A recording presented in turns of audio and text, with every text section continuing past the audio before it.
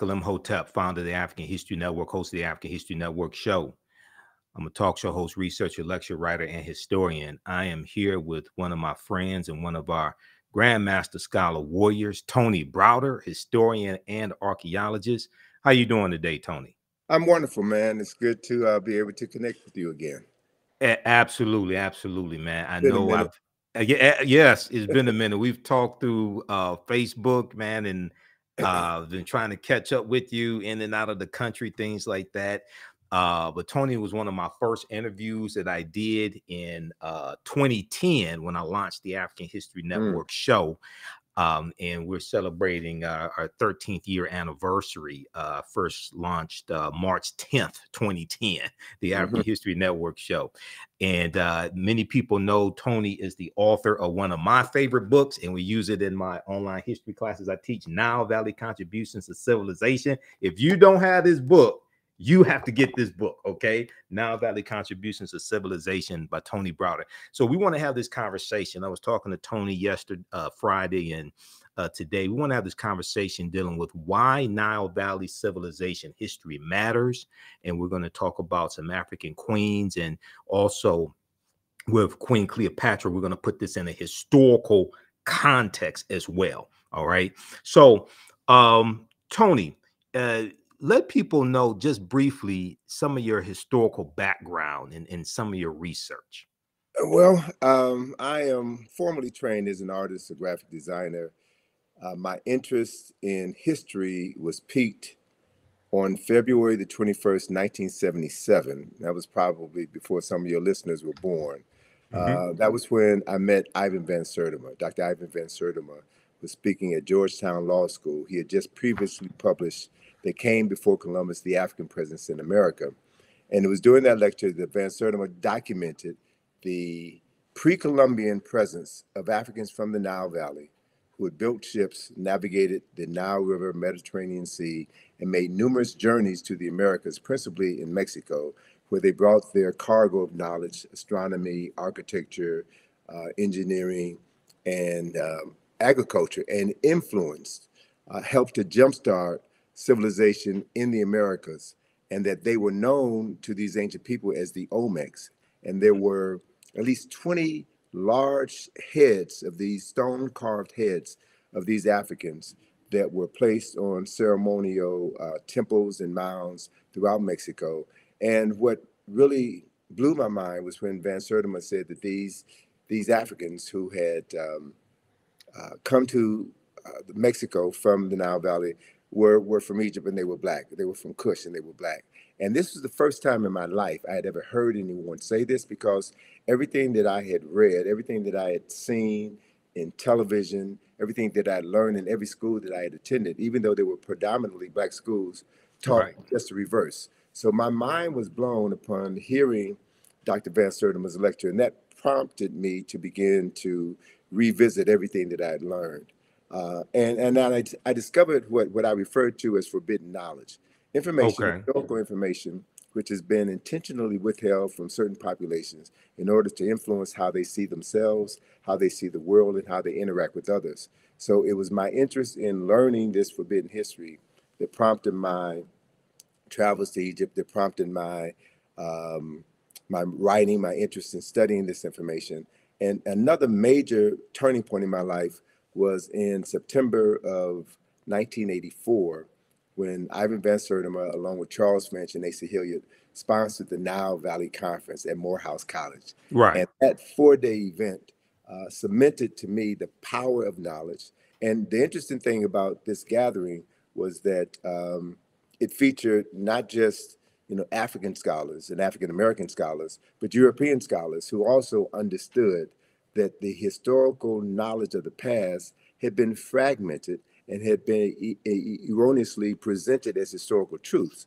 So beginning to become aware of the fact that whoever controls your knowledge of the past controls your conception of yourself in the present has really framed everything that I've done. So the work that I've done, the writings that I've done, the study tours that I've done are all designed to introduce people to historical information that it may not have been a part of their formal educational process, but information that is critical to their ability to determine who they are and how they can move into the world and through the world and better interact with others.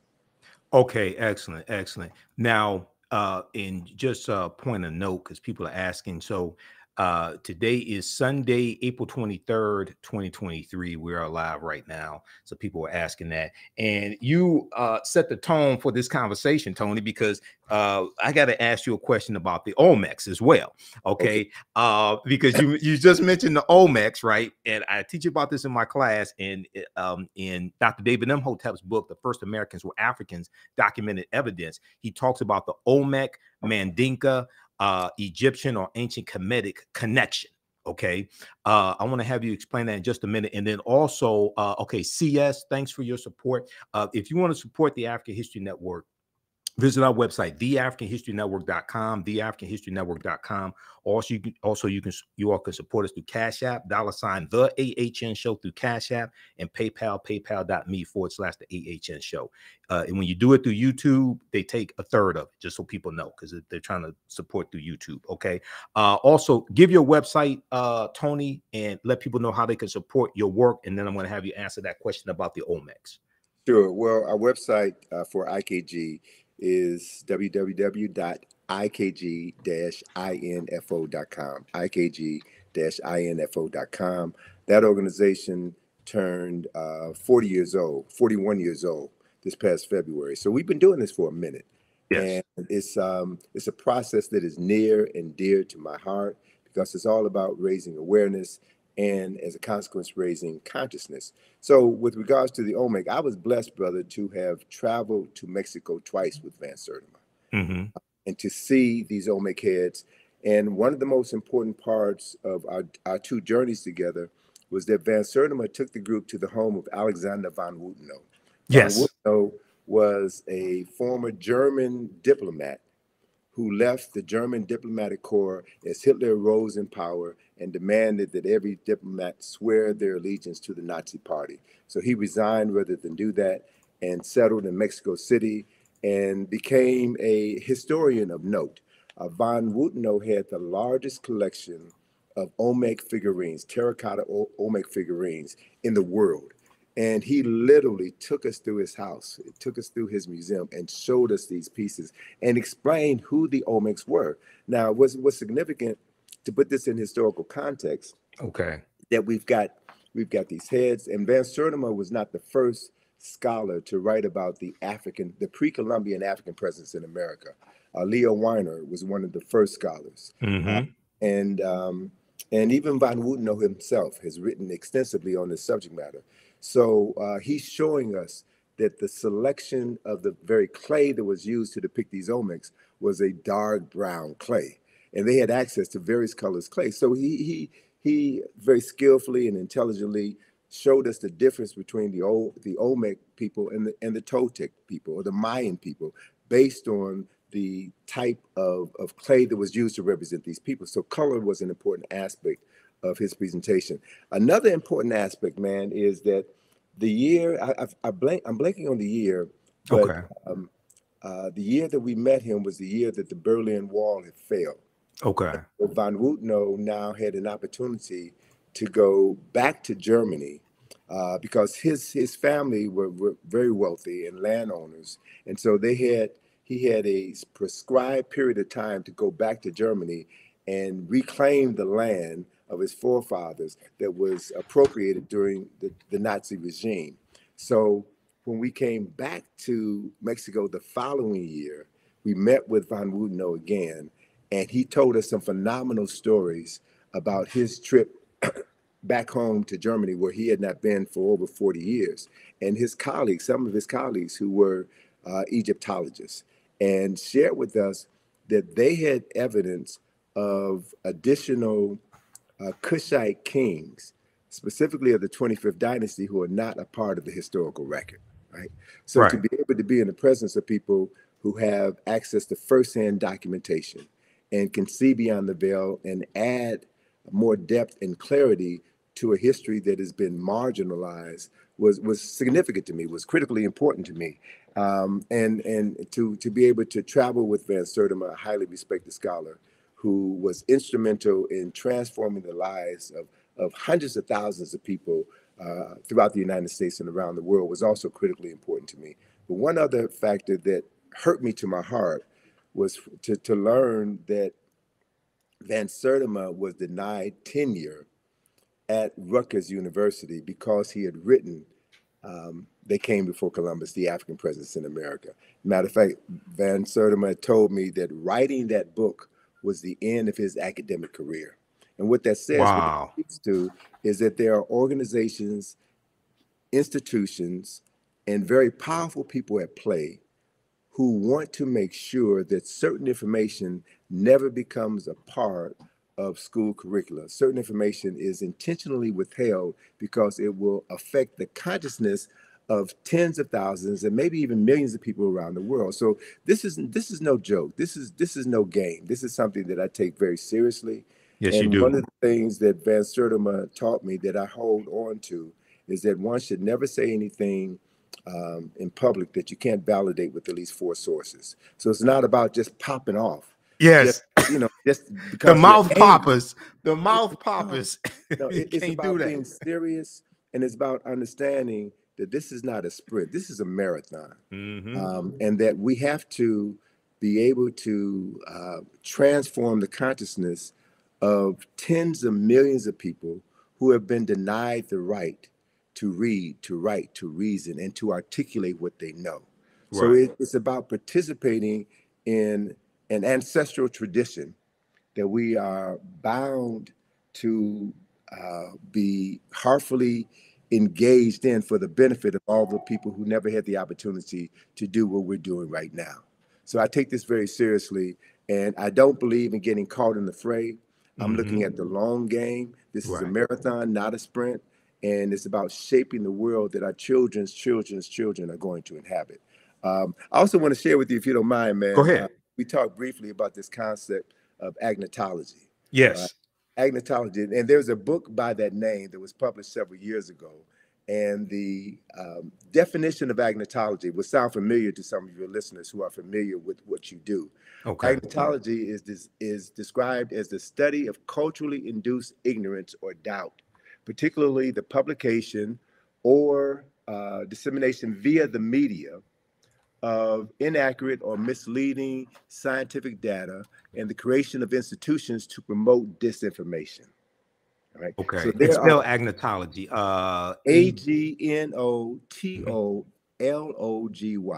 Right. Agnotology. All right. Right. And I'm looking at this this Stanford University Press. I'm gonna show this on the screen here. Just a second. Go ahead. Okay. And so for those of us who have been studying this form of brainwashing, if you will, or propaganda, if you will, we should be aware of the book that was written by Dr. Carter G. Woodson in 1933 called The Miseducation of the Negro. Right. So agnotology is another word for miseducation. It is the intentional marketing of ignorance in order to move people in a specific direction. And so the media, based on my experience and my background in the media, marketing, advertising, and design, I know very clearly that the media, i.e. social media, is the most powerful form of mental manipulation ever created in the history of the world. And so we have heard about,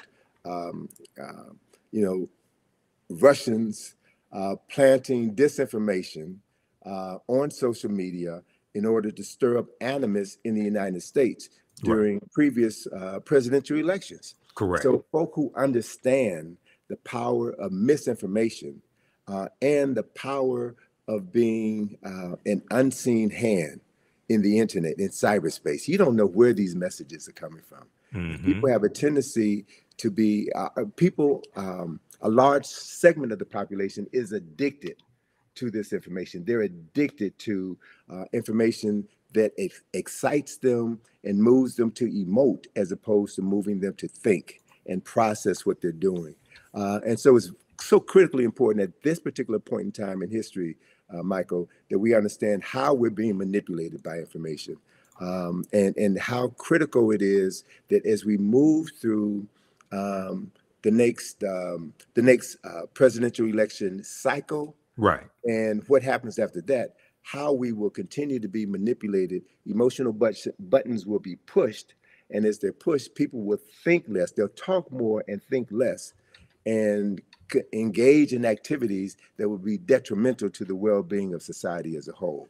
So it's important to choose our arguments carefully and to have your talking points down pat, and to know that those talking points are grounded in history, not Yes. mythology, not anger, not racism, but documented facts that can be substantiated. So when two people have a discussion, you bring your facts. And anyone who is a serious student of history knows that nobody knows everything. That Correct. as more information is being uncovered, it changes our perception of what we thought we knew.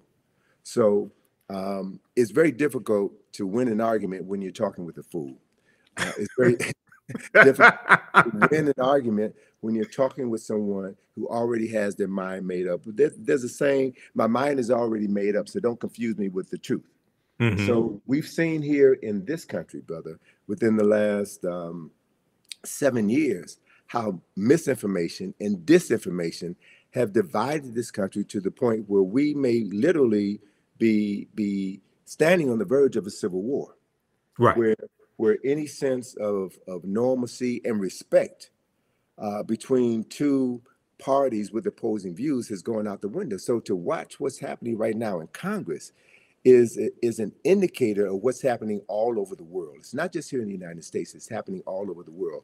So it's like we're in a fight for the soul, not just of America, as certain politicians say. We're fighting for the soul of our consciousness. We're fighting for the soul of Africa.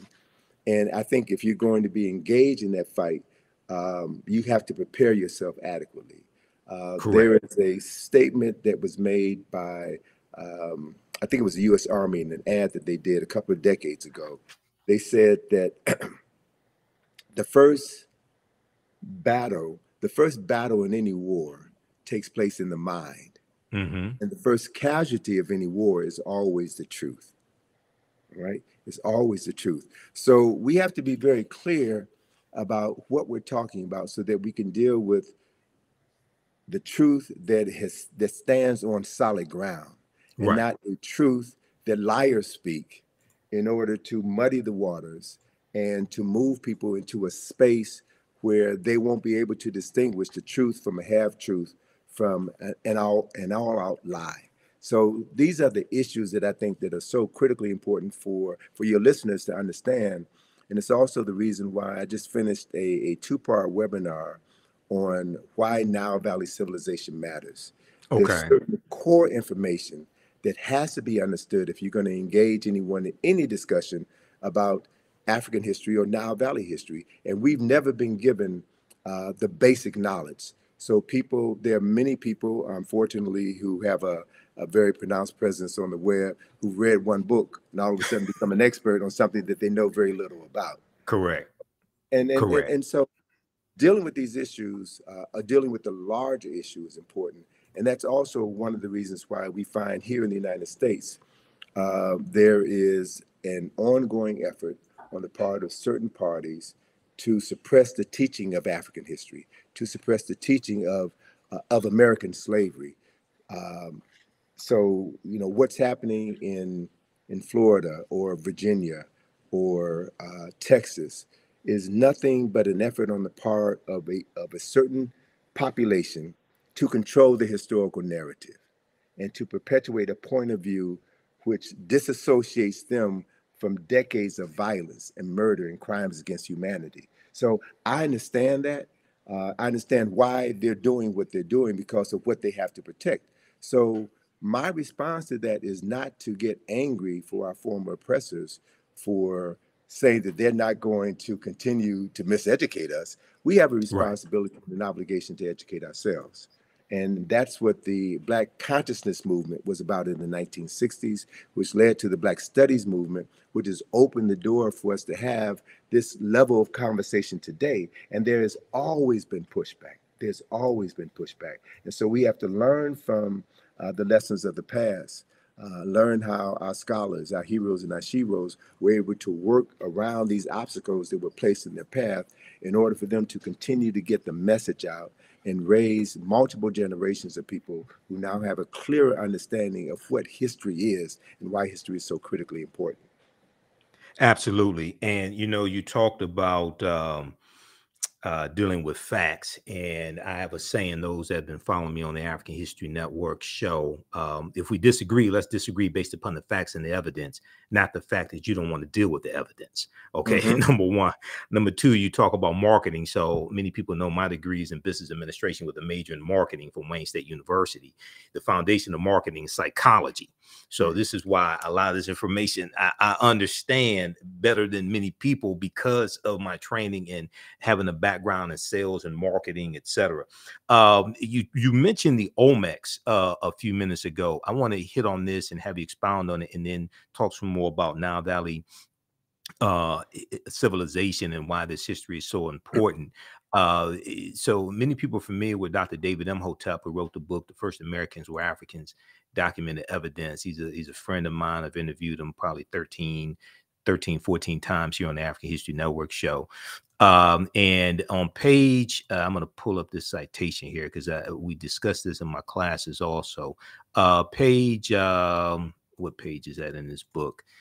He deals with the Olmec. He talks about the Olmec connection and what you just hit on. I want you to expound on this, because when we start talking about the African presence dealing with the Olmecs, we get a lot of pushback or people saying, oh, you're lying, things of this nature. Okay. So he deals with let's pull this up here.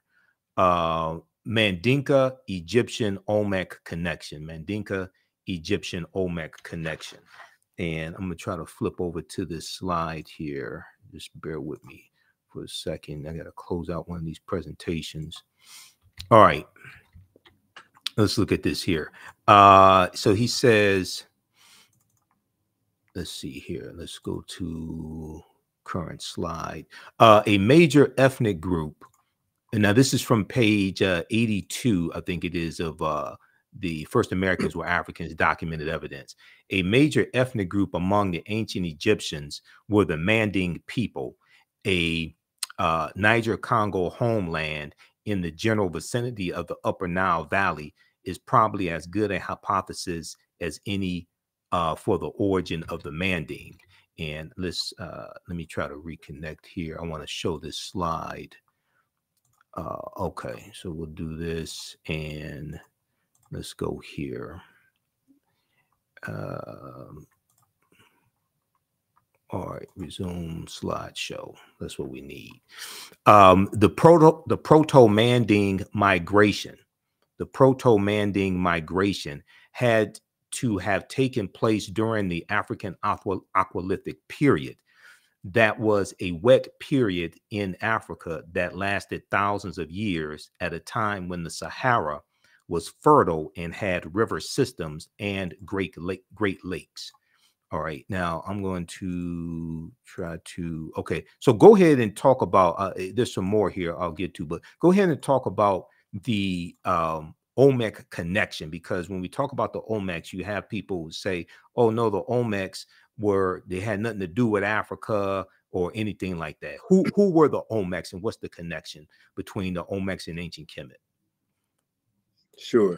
Well, anytime new ideas are introduced into the academy, there will be those who will reject those new ideas because reputations are built on maintaining certain concepts and ideas. Right. So as a matter of fact, one of the foremost Mesoamerican scholars was Michael Coe of Yale University. And he railed against Ivan Van Sertima and his publication, They Came Before Columbus, and the Olmecs, the fact that the Olmecs were African. It was Michael Coe who said, and there you go. I was going to ask you if you had any images of an Olmec head. This is perfect. Yeah. It was Michael Coe who stated, and this is someone with a PhD in Mesoamerican history who taught at Yale University. Michael Coe said that the reason why these Olmec statues had broad noses and thick lips is because the people who carved those statues didn't have the tools to make thin noses. I've heard that. Thin lips. All right. So that quote came from Michael Coe. Okay. Spell his last name, please. Spell his last name. C-O-E. C-O-E. Michael Coe. Okay. Yes. And Van Sertima, in describing this particular Olmec head, and this is at Villahermosa. I think it's at Villahermosa. No. Oh, God, it'll come back to me. Okay. But this particular museum is an incredible museum, man. They have one of the largest collection of Olmec heads, and the Mexican architect who designed this museum, I think it is Villahermosa. The Mexican architect who designed this museum also designed the Nubia Museum in Aswan. Okay. Right? And so Van Sertima had pointed out that the helmet, the leather helmet that is worn by this Olmec personality and several other Olmecs is practically identical to the leather helmets worn by Nubian warriors. Mm-hmm. Right? So he's drawn a number of interesting parallels between these cultures. He's got maps in his book that shows the migratory pattern of the Olmecs from the west coast of Africa, who were able to catch currents that brought them over to the Americas. And one of the other points that Van Sertima brought out in many of his lectures that people want to dismiss or not discuss at all is the fact that these Africans who made the journeys, made multiple journeys, also brought back to the Nile Valley certain products. And one of the products that they brought back was cocoa leaves. The coca leaves, the plants from the plant that is used to make cocaine. Right. And very few people talk about the fact that when a examination of the mummy of Ramesses II, one of the most significant kings in Nile Valley history, when an examination was done on the contents of his stomach, they found coca leaves in his stomach, right? And they only existed at that time. They only existed in the so-called New World. So there's so many connections that have been, so much information about these migrations that have been suppressed in academia. So the other thing is there is a marvelous book that Charles Finch turned me on to, written by a Senegalese scholar by the name of Abubakar Lam. That book is entitled Paths from the Nile. And this book documents multiple migrations from the Nile River Valley into the Niger River Valley. So David Imhotep had talked about before the desertification of the Sahara, this region of northern Africa was grassland, and you had multiple river systems that ran from east to west. And so if we begin to explore this intercontinental migration of African people from the east to the west, from the Nile Valley to the Niger River Valley, we'll begin to find that there's tons and tons of history that is waiting to be rewritten, the artifacts that are waiting to be unearthed that will add to the story of African people and the migration of African people. And the only way that that story could be told intelligently is if more people of African ancestry get interested in the subject matter and do the primary research. Right. So, you know, I hope that what I have done throughout my career has served as a model to encourage others to get involved in traveling to Africa and doing the research, documenting what you found, and helping to bring this information out of the darkness into the light. Absolutely.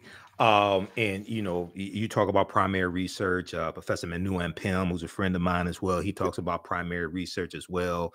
Dr. Leonard Jeffries, Professor James Small, those are two of my teachers, Professor Kabahaya Watha Kamene, Dr. David Imhotep, they talk about the need for primary research. Okay, so this section here, this is from page 82 of The First Americans Were Africans, Documented Evidence. And as I said, Dr. David Imhotep deals with the Mandinka Egyptian Olmec connection, or the Manding. He said the Nile flowed west across the Sahara and emptied into the Atlantic Ocean during very ancient times. This would have enabled East Africans direct access to the Atlantic Ocean. The longer route would be to sail to the Nile River north to the Mediterranean Sea and then head west to the Atlantic Ocean. When the Manding reached Central America and began mixing with the local population, they were labeled Olmecs. Okay, when the Manding or Mandinka reached the Central reached Central America and began mixing with the local population, they were labeled Olmecs. The Olmecs were supposedly a mixture of the Manding or Mandinka and American Indians, or people who we would term, Native Americans, or however you want to phrase that. Do not forget that the Manding made up the base of the Olmecs. So the Egyptians, or the ancient Kemetic people, the Kemet II, the ancient Kemites, the Manding and the base of the Olmecs are related to each other. So just briefly talk about that, because there's so much, there's so many attempts when we talk about the Olmecs, and we're not saying that the Olmecs did not have any Native American ancestry or anything like this. We're not trying to take away somebody else's history. We're trying to correct history. Well, so a couple of things I want to add to that. One clarification I want to make is that the Nile Valley flows from south to north, but within the lower Nile Valley, you had other river systems that flowed from east to west. So I just want to clarify one thing. So it wasn't the Nile Valley that flowed from east to west. It was south to north. The tributaries that flowed off of the Nile, or fed into the Nile. So what that implies, a couple of things. Those of us who have studied Nile Valley civilization, the Nile River is the longest river in the world, 4,120 miles approximately. It begins in the highlands to the south. There are two primary sources for the Nile River: Lake Nyanza in Uganda, now known as Lake Victoria, because when Europeans discover Africans, they rename things that Africans had. But that's the source of the White Nile. And then you have the Blue Nile, which comes out of Lake Tana. The Blue Nile is the primary source for 90% of the water that flows from Khartoum north into the Mediterranean Sea through Kush and through Kemet. By the time the waters from the White Nile reach Khartoum, where the two rivers join together, 90% of the water from the White Nile has evaporated. So it's not only the water from Ethiopia, but the silt in the water from Ethiopia that made the Nile Valley, the lower Nile Valley, the most fertile land on earth. So Dr. John Henry Clark refers to the Nile Valley as the world's longest and oldest cultural highway. So people, products, resources, in addition to the water, flow from south to north. So when you look at the development of Nile Valley civilization, you'll find that the primary science, the primary mythology, if you will, of Nile Valley civilization came out of the south, came out of the upper Nile Valley. And I'll share this with you, and then I'll go on to finish answering your question. So the primary mythology of Kemet and Kush is associated with Asar, Aset, and Heru, who we know better by their Greek names, Osiris, Isis, and Horus. They're the foundational mythology of Kemet. That story of Asar, Aset, and Heru that was instrumental in the founding of Kemet from the first dynasty on, that story originated in Ethiopia at least 4 to 6,000 years earlier. Among the people known in southern Ethiopia as the Omoro people. That same story is there. And as it flowed northward down the Nile, it modified over time, right? And became slightly interpreted, but that is a fundamental story. So you also had situations where as Africans migrated from south to the north, they also migrated from the east to the west. So there was this flow, this intergenerational transference of knowledge and technology over time and space from the east coast of Africa to the west coast of Africa.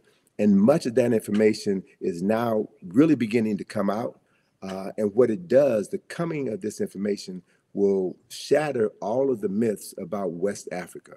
And there are scholars now in Ghana, Senegal, Nigeria, Cameroon, and Mali, who are now talking about their ancestral migrations from the Nile River Valley into the Niger River Valley.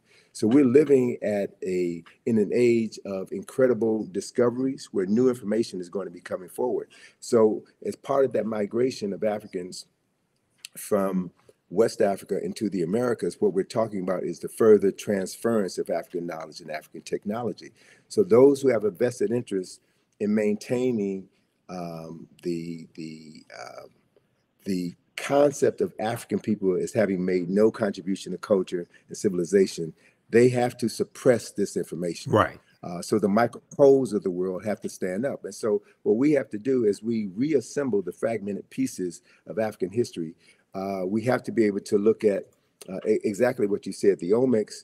And Van Sertima talked about the fact that the omics, the remains, the physical remains of omics were found in many of the royal tombs in Mexico, and that they comprise, I think he said, about 12% of that population. So what we're looking at is an influx of Africans with advanced technology coming into a society and helping to jumpstart civilization in that society. And you also had other people coming from other areas into that same society as well. So as Van Wooteno and others have pointed out, there are other people from other parts of the world who made contributions to the culture that was established by the Olmecs. So as we now look back on approximately over 2,000 years of world history, we're trying to sift through all of this to get to the real story, right? And so the main point is we don't have to say that Africans invented everything in America, that Africans were the indigenous population in America. We don't have all of the evidence at this point in time to stand firmly on the truth to say that, but we can say beyond a shadow of doubt, based on the archaeological and historical information that we already have at our fingertips, that Africans from the Nile Valley played a pivotal role in helping to jumpstart culture and civilization in the Americas 2,500 years before Christopher Columbus was born. That's a fact. And so again, I'm not about just talking smack just to be talking smack. We talk facts. We talk facts based on the documented evidence that we have, and we also understand that not everybody is willing to accept the truth.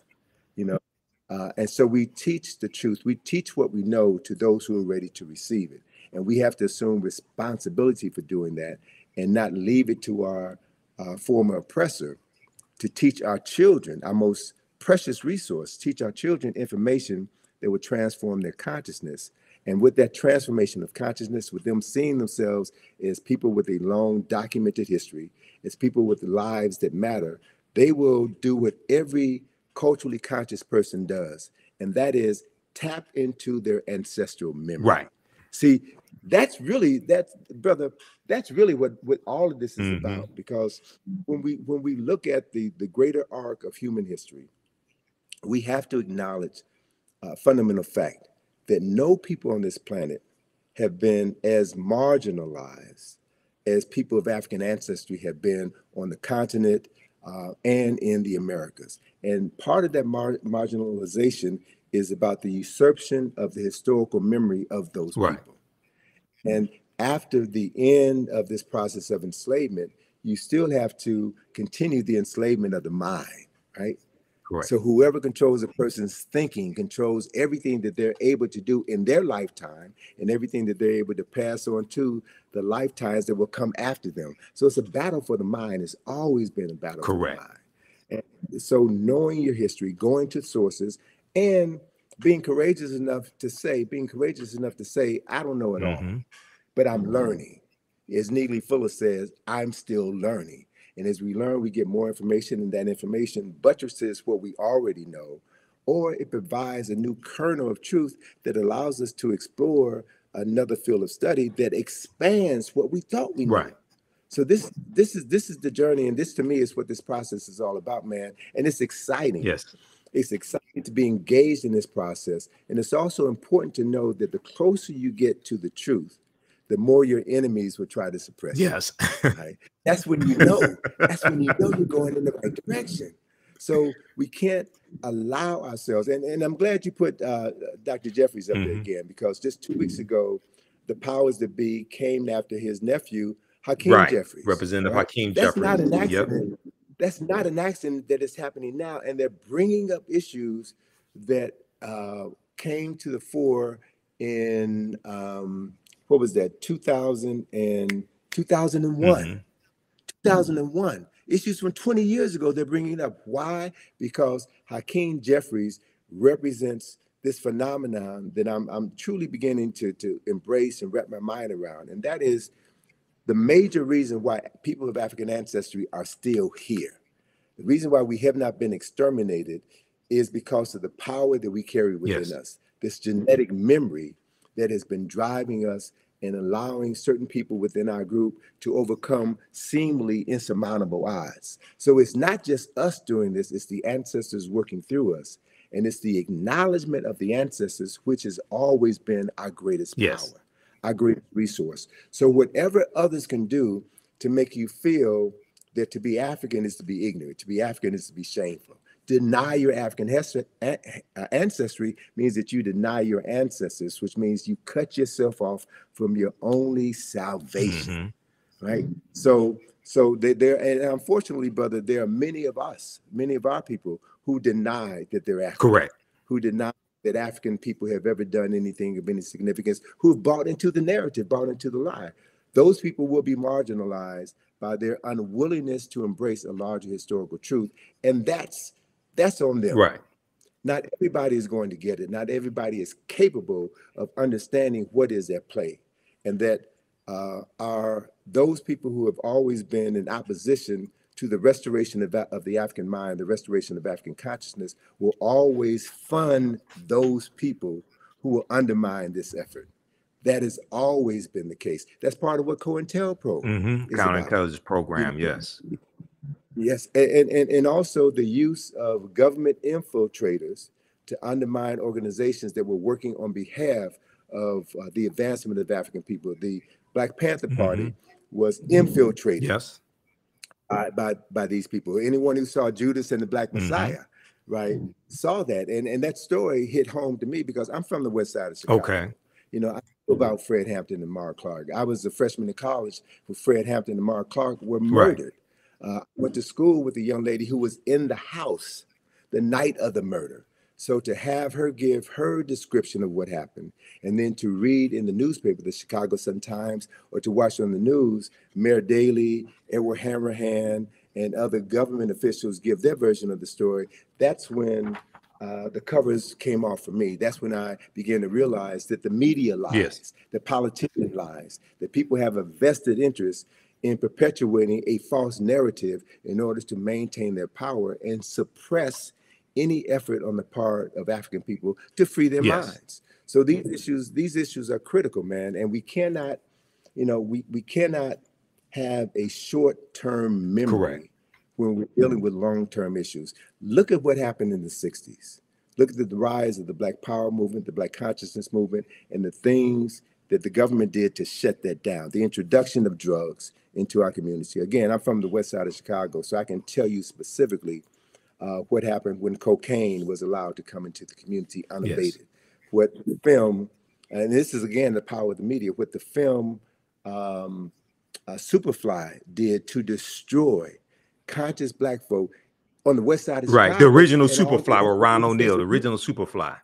Yes. Exactly. Yeah. Exactly. So I was in Chicago, man, when that film came out, and I saw how cocaine, when the blaxploitation movies, and very quickly, and I know we only have a few minutes left here because I know you got to run. A couple things I want to hit on that, but very quickly because people are asking. Also, if you want to support the African History Network, you could do so. Cash App, $ the AHN show through Cash App or through PayPal, paypal.me/the AHN show. We have the links on our website, theafricanhistorynetwork.com, theafricanhistorynetwork.com. I put the links there because some people have set up fake African History Network Cash App accounts and they've been stealing money from us. Okay. So we have the actual links there. You can click on it. To support Tony Browder and the work that he and his daughter Atlantis Browder do. Okay. Go to IKG-info.com, IKG-info.com. You mentioned Superfly, and I want to talk about that for just a quick minute, and then have you connect Nile Valley civilization and history to Queen Cleopatra, put it in a historical correct context. Okay, we're not going to let that dominate the conversation. Nathan McCall, the author Nathan McCall, he had a book out in the 1990s called Makes Me Want to Holler. African American man, Makes Me Want to Holler. And I read his book, and he talked about how in the 70s the movie Superfly made he and his friends want to sell drugs, to live that type of lifestyle.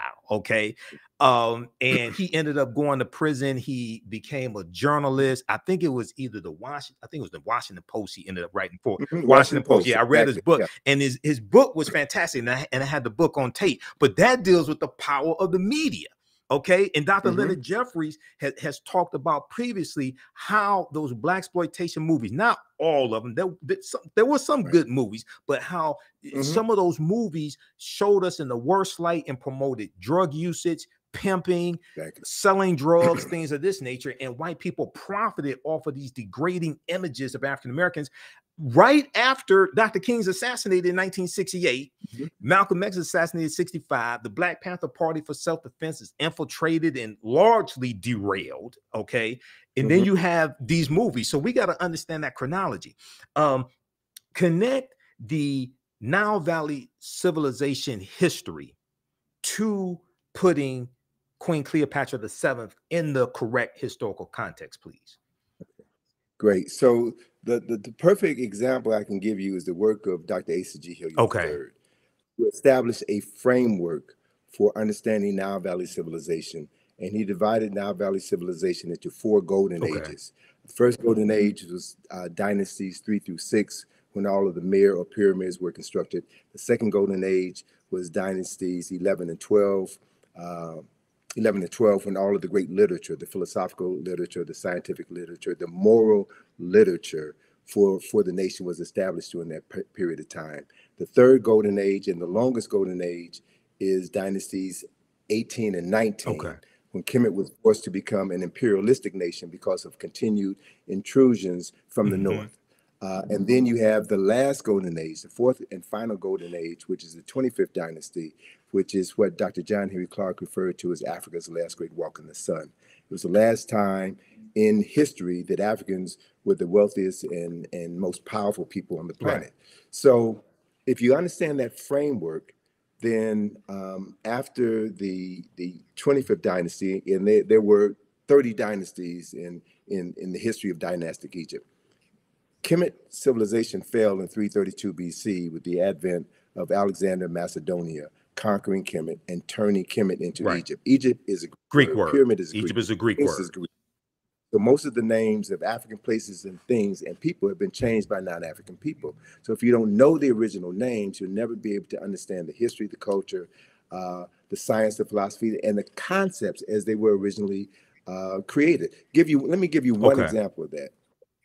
Pyramid is a Greek word, which means little flat cake, like a pancake. The original word for that structure is mir, M-I-R. And the word mir means the place of ascension. So mir, there are no bodies buried in any pyramids of mir in the entire Nile Valley. None, zero. So anytime anybody tells you that the pyramids were tombs, that is a lie, whether it's an intentional lie or unintentional lie based on ignorance. Mir were always built over tombs. The tombs were underground. So the word mir means the place of ascension.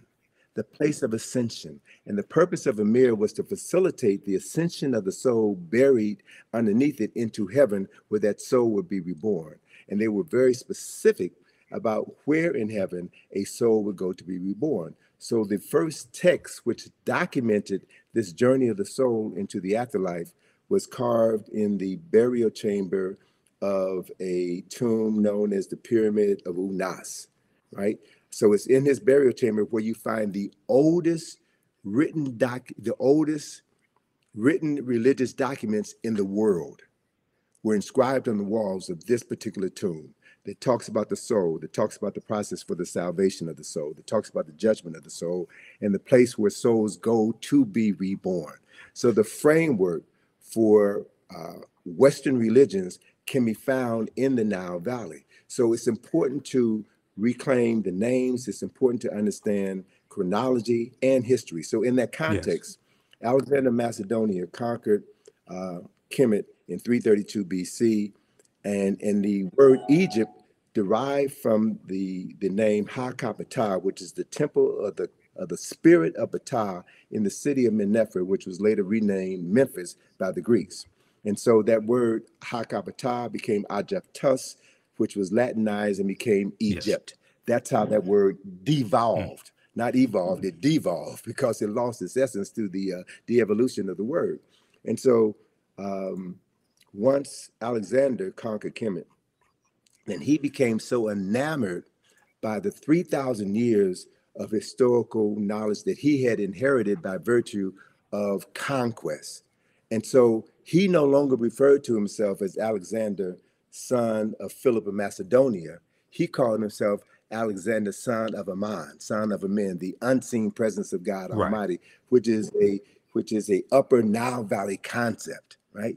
And so the Greek rulers then descended from Alexander's line. And Cleopatra is the last of these Greek rulers. So Cleopatra, for all intents and purposes, Cleopatra was not African. She was not Kemetic in the literal sense of the word. And so my thing is, don't get caught up in Cleopatra. There are other personalities of more historical and cultural significance who we should be focusing our attention on. So I would bypass Cleopatra discussion and focus on Queen T, who was one of the baddest queens in human history. She was one of the most powerful rulers on earth. She was the wife of Imhotep III, and their statue in the Egyptian Museum in Cairo is the largest statue in that building. And anyone who looks upon that statue could see the nationality or the race, if you will, of who these two African people were. And it's very clear that we understand the chronology. Queen T was the wife of Amenhotep III. The son was Amenhotep IV, who changed his name to Akhenaten. And Akhenaten's son was the person that we call King Tut. So if you understand the history, understand the chronology, you can focus your attention on subject matters that are more worthy of discussion than Cleopatra. Not to dismiss her summarily, but Cleopatra is about as significant as Meghan Markle. I'm just saying. Right. Context is everything. Context is everything. So look at, and there, thank you for that image of Queen T. Now, that's a very small image of Queen T. And what I would also suggest those of your listeners who live in New York, go to the Metropolitan Museum, the Met Museum, and you'll see an image of Queen T in the Met Museum. But that image of Queen T has half of her face destroyed. And there was an article that was written in the 1970s that was an attack against African-centered scholars. And Asa Hillier brought this knowledge to our attention. The people from the New York Times had interviewed him as part of this same debate that folk are having right now about Cleopatra and African history. And Asa Hillier showed this image of Queen T. And this image of Queen T, I love it so much because it reminds me so much of my dear friend, Dr. Francis Chris Wilson, with the afro, the stern look, and a woman who was clearly in control of herself and her destiny. So Asa referenced that face of Queen T in the Metropolitan Museum with half the face knocked off. So they had an opportunity, the New York Times had an opportunity to tell the truth, but they chose not to. And so these are the games that we're playing with. And we have to, be very careful about who we get our information from. We should read everything, but read everything with a critical eye so that you can discern when someone is being deceptive. You can discern when you're being immersed into aspects of the truth so that you can ground yourself on the truth and not be led astray by arguments or false narratives that is designed to neutralize your strength, your power, and to waste time. We really don't have any time to waste. Absolutely. And speaking of time, I know you have to run, so I want you to let people know about, you told me Egypt on the Potomac tour is going to start back up. Give people the website, and then family watching. As soon as we finish with Tony, I'll let you know about my online history classes I teach on Saturdays and Sundays, because we have a class today at 3 p.m. Eastern Standard Time. Go ahead, Tony. So through our company, IKG, we have been presenting this information for over 40 years. We've done numerous publications. We have numerous activities. One of our most significant activities is our Egypt on the Potomac field trip, which is something that I created in 1986. So Egypt on the Potomac is designed to show people the Egyptian presence, the Kemetic presence in Washington, D.C. Right. And I've done research. We've been doing this for well over 30 years, and no one has ever challenged me based on the information that we put forward to show that America's founding fathers chose examples from the Nile Valley, from Kush and Kemet, in order to establish the foundation for what has become the capital of the wealthiest, most powerful nation in human history. So that activity has been curtailed for the past 3 years because of COVID. But beginning on May the 6th, we will have our regular 3-hour bus field trip of Washington, D.C., where we will take you through locations, various locations throughout the city, and explain the architectural, the symbolic, and the mythological elements of Nile Valley civilization, which have literally been hidden in plain sight. We connect the dots, and we empower people with the ability to see their history and use that history to transform their consciousness. So anyone can go to our website, ikg-info.com. We also have another project that we're going to be unveiling at the Thurgood Marshall Center, where we're based in D.C. It's the John Henry Clark Enhanced History Project. This project, we have 400 square feet of wall space where we're going to be using information inspired by the work of John Henry Clark to tell the story of people who've been written out of the respectable commentary of human history. And this project is my response to certain historical shortcomings in the National Museum of African American History and Culture, which is a phenomenal structure. The only issue that I have with it is that it begins our history in the basement, and it begins our history with slavery. Right. It doesn't talk about who we were prior to our enslavement. Exactly. So the cornerstone of the John Henry Clark Enhanced History Project is a 25-foot long mural, which illustrates 8,000 years of African excellence and success, an undeniable 8,000 years of African excellence and success, which was undermined by the Ma'afa, the European and Arab enslavement of African people. But we have come through the Ma'afa. We have survived. Yes. And through the work that you're doing, through the work that others are doing, we are doing our best to bring forbidden knowledge into the community that needs the knowledge the most, so that they can transform their consciousness and create a world that is worthy of their children and their children's children's inheriting, based on accessing ancestral knowledge and recreating the genius that we were born with. So that's the process, man. And let me just, in closing, let me just share that my good colleague, Charles French, has a new book coming out next month. It's 10,000 years of Nile Valley history. Okay. 10,000 years of Nile Valley history. So I'm really pleased to see that there's more scholars, more sisters and brothers who are doing the work and documenting a history that has been suppressed for so long. And all we have to do is read and study and create spaces within our home. Every home should have a library. Correct. Right? The parents in those homes should spend time reading with their children and having intelligent discussions about how to articulate that history. Everybody pays taxes, and our tax dollars are being used in schools to miseducate many children, Black, brown, white children in the classroom. Right. So we have an obligation as taxpayers to see to it that certain information is accessible in the classroom. And if it's not going to be taught in the classroom, we need to demand of our churches, our fraternities, our sororities, our barbershops and beauty shops to turn those spaces into spaces where we can teach our children and their parents and elders in the community who they are. Correct. So we can transform our consciousness. And I'll close on this point. You know, I'm kind of peeved that folk are spending too much time talking about Mm-hmm. Cleopatra.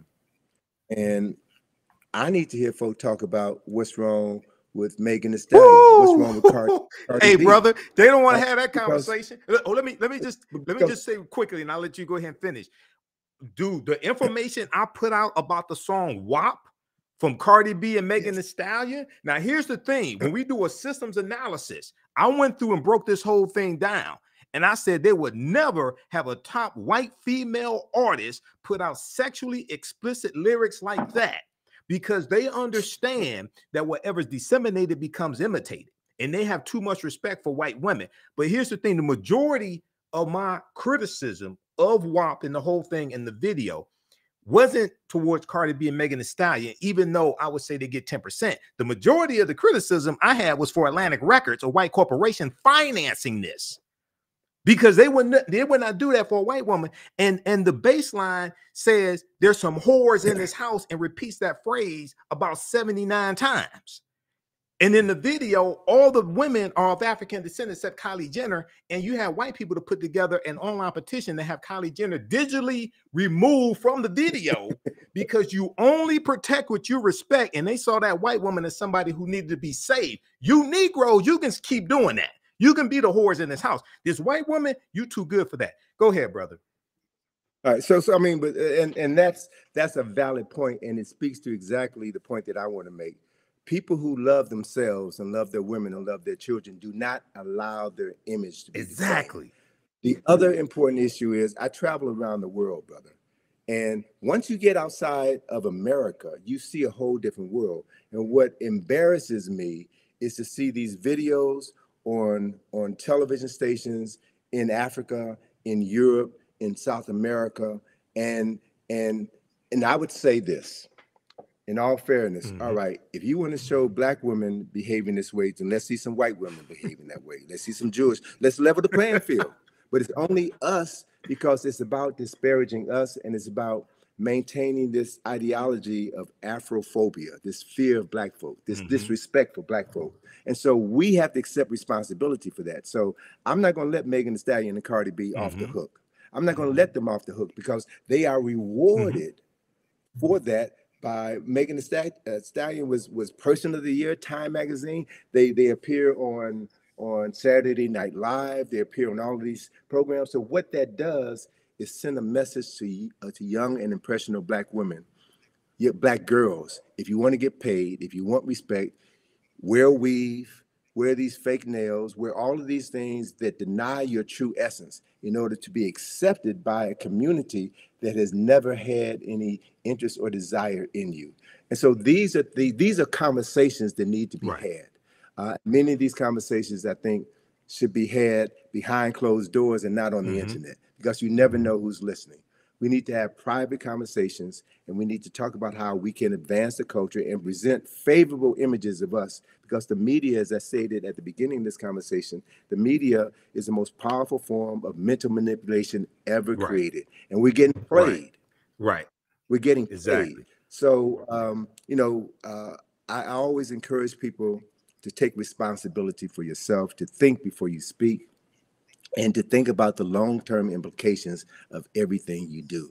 So emotion is all right, but emotion needs to be balanced with intelligence. It needs to be balanced with the ability to articulate what you think and to associate with people who are doing the same thing. The reality is, what I've learned over my 71 years of life here on planet Earth is that this information is not for everybody. You're not going to get everybody. It ain't about everybody. It's about moving and working with those people who are willing to learn, willing to commit themselves to something greater than their own individual and selfish interests. It's about building for future generations. So that process is happening, brothers. I'm encountering more younger sisters and brothers. When I say younger, I mean folk in their 20s, 30s, and 40s who are finally getting it, who are thirsty, who want this information. These are the people that we need to be focusing on. We need to help frame the historical understanding of topics so that they don't get sidetracked by these games, by these traps that are set up just to waste their time, but stay focused like a laser, do the work, love yourself, right? And demonstrate that love and how you interact with other people who look like you, and build something tangible together that is going to outlive you, something tangible that can be passed on to future generations. And if you can do that, man, if you can do that throughout your lifetime, then we can say that the day will come when our ancestors will return and have bodies to use that will allow them to create heaven on earth once again. Yes. It doesn't make sense to me, and I keep saying I'm going to close on this. But hey, take your time, man. I know you got something to do after this, but take your time. I'm not rushing you. Okay. It doesn't make sense for me personally to talk about your ancestors were kings and queens if you're acting like fools and Exactly. jerks, right? Yep. And the other reality is that less than 0.1% of any nation's rulers were kings and queens. The vast majority of people were ministers and prime ministers, were scholars, were researchers, were scientists, were astronomers, were physicians, were healers, were masons, were architects and engineers. They are the people who made the nation. Right. The king or queen was just a figurehead. Right. So I want to redirect the conversation. I want to redirect the focus on something that is practical. It's just like saying, you want to be president of the United States. Anybody with any sense knows the president of the United States does not run the United States, right? And so it's the people who comprise this country who make this country what it is. And we know, people of African ancestry should understand very clearly that it was our ancestors and their free labor that helped to make this country the wealthiest and most powerful nation in human history. So we have an obligation as descendants of enslaved people who survived the Ma'afa. We have an obligation and a responsibility to use the resources that we have access here in this country to educate ourselves, right? Because what we know shapes the consciousness of African people all around the world. We talked earlier about the Black consciousness movement in the 1960s. And the powers that be saw how the Black Power movement influenced Steve Biko in South Africa. Right. And he replicated a similar movement. It was happening in other parts of Africa as well. So the colonizers had to shut that down. And you shut that down by introducing films that divert our attention and have us praising drug dealers and ungodly behavior.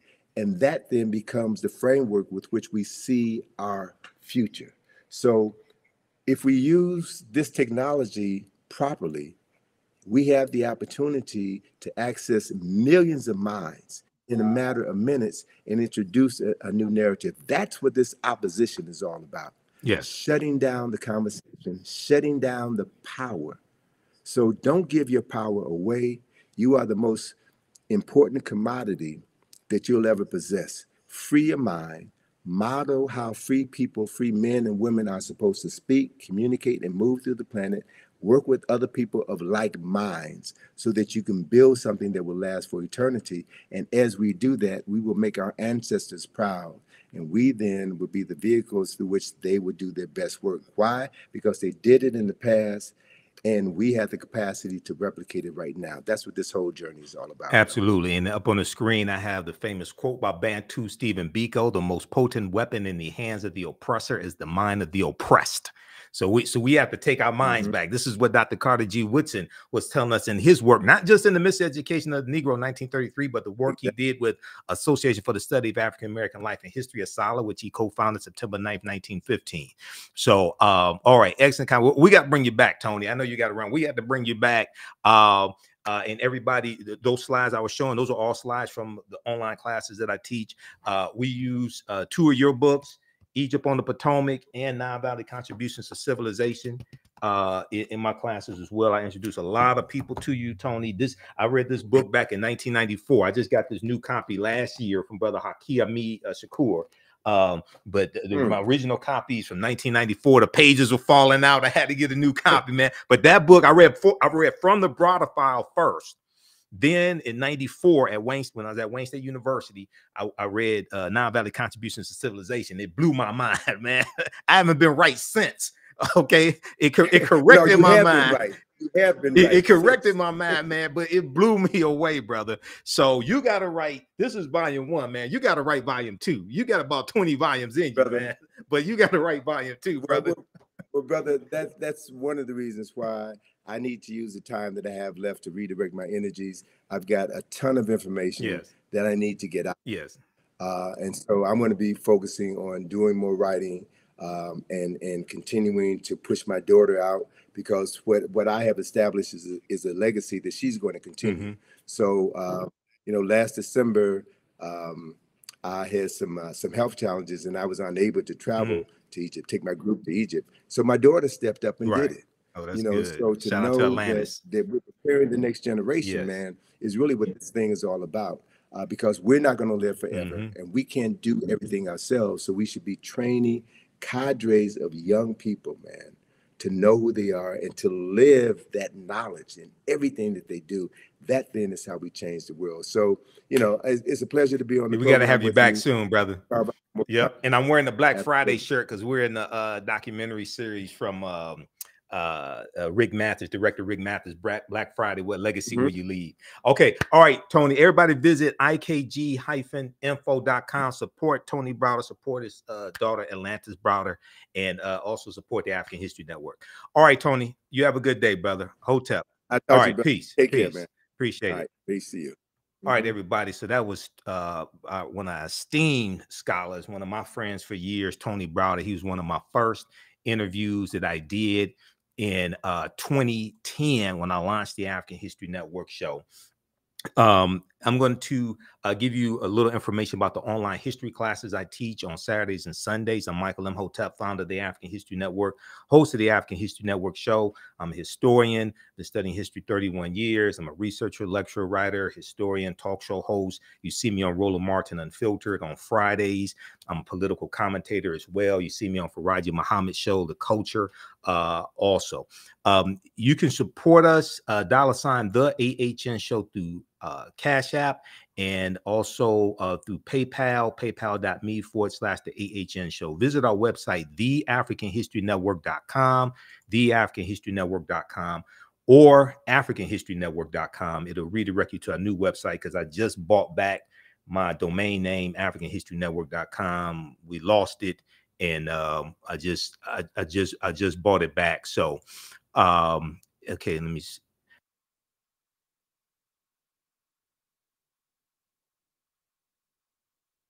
Okay, I just bought back that domain name. When you go down the website, it has information about our radio show. I'm on 9:10 a.m. the Superstation WFDF Sundays, 9 p.m. to 11 p.m. Eastern Standard Time. We have our social media handles here. We'll be on live tonight, 9 p.m. to 11 p.m. Eastern Standard Time. We broadcast on Facebook and YouTube also. The African History Network on Facebook, Michael Imhotep on YouTube. We have our PayPal, Cash App information here, $, the AHN show through Cash App, and through PayPal, paypal.me/the AHN show. And you click right here, it takes you to our QR code for PayPal. We have this graphic here. This shows the actual Cash App tag, $, the AHN show, SHOW. When you go to it, it says Michael. It may show my picture. There are about 5 fake African History Network Cash App accounts I've identified. I opened up an investigation with Cash App last year. I'm still trying to get them shut down. So these other ones like $, the AHN SHO, or $, the AHNS. These are all fake African History Network Cash App accounts. They've been stealing money from us. So I teach 2 online history classes, Saturdays, 2 p.m. to 4 p.m. Eastern Standard Time, Ancient Kemet, the Moors, and the Ma'afa.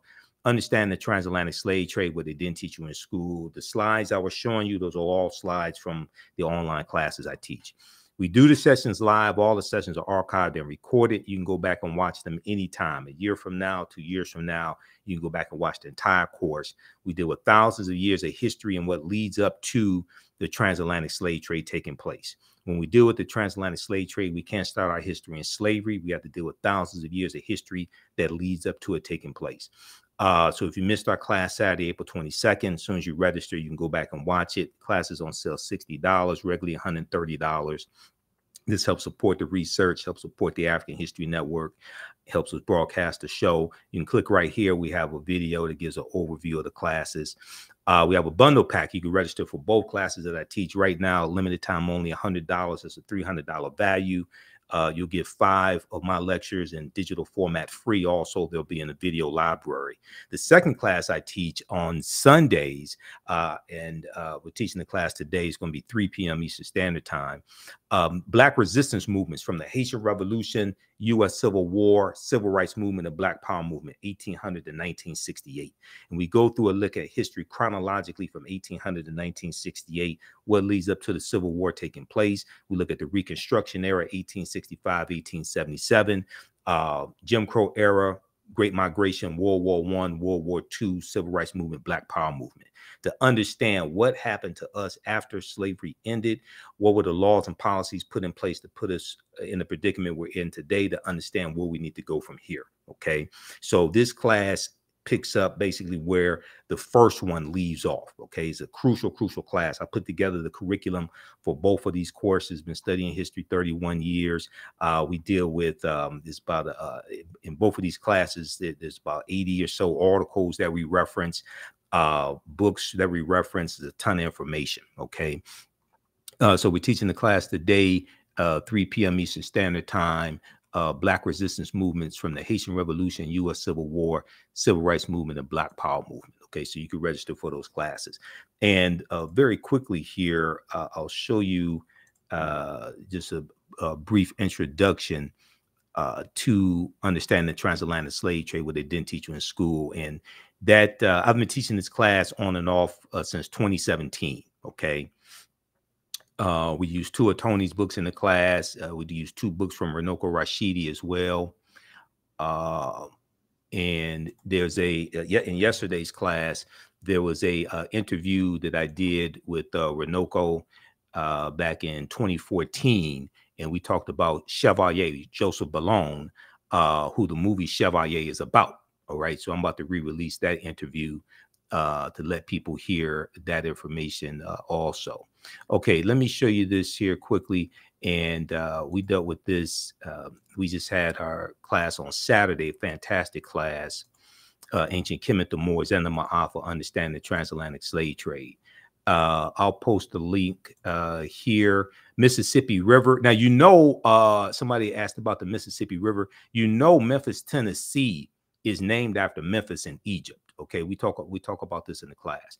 Memphis, Tennessee is named after Memphis in Egypt, and one of the founders of Memphis, Tennessee was General Andrew Jackson, who then became President Andrew Jackson.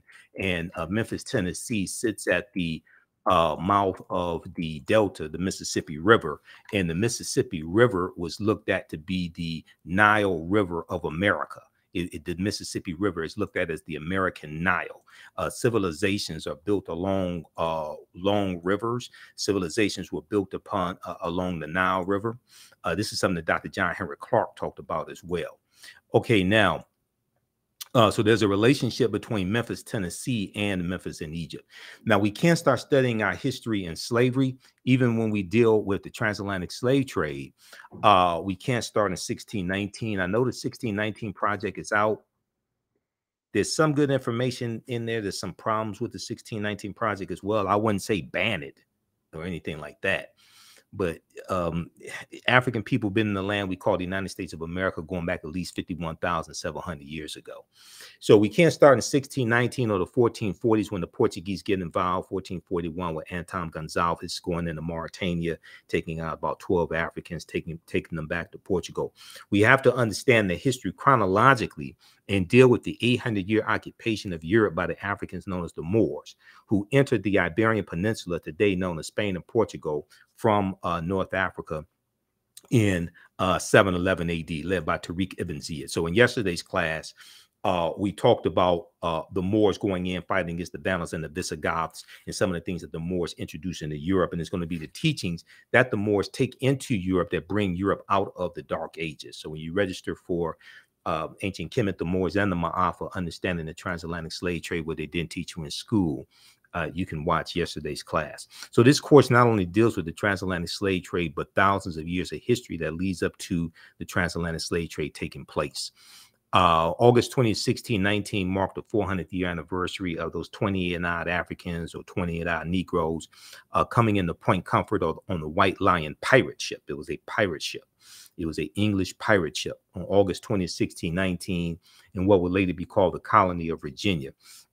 This year was known as the Year of Return, as many African Americans were and continue to reconnect to Africa and are traveling to Ghana and other West African countries. When we discuss the transatlantic slave trade, we have to first understand that African people are the original people of North, Central, and South America and have been in the land we call the United States of America at least 51,700 years. So as we talked about with Tony, Dr. David Imhotep, the first Americans were Africans, documented evidence. His second book came out in October of 2021. The first Americans were Africans, revised and expanded. On page 14 of his book, he deals with evidence found in Allendale County in South Carolina by Dr. Albert Goodyear, who's an archaeologist at the University of South Carolina. This was a discovery made in 2004, and they found 13 different types of evidence to thoroughly document an African presence in the land we call the United States of America, going back at least 51,700 years ago.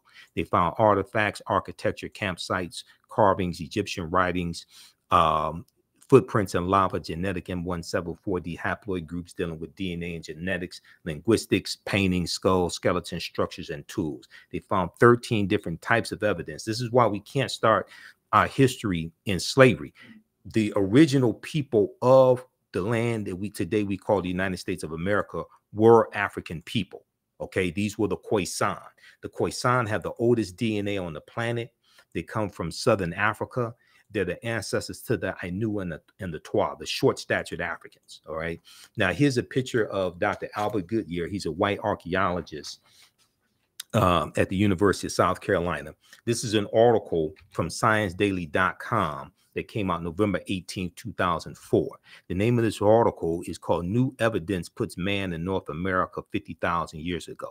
New Evidence Puts Man in North America 50,000 years ago. The article is still there. You can go read it yourself. You can go research it yourself, okay?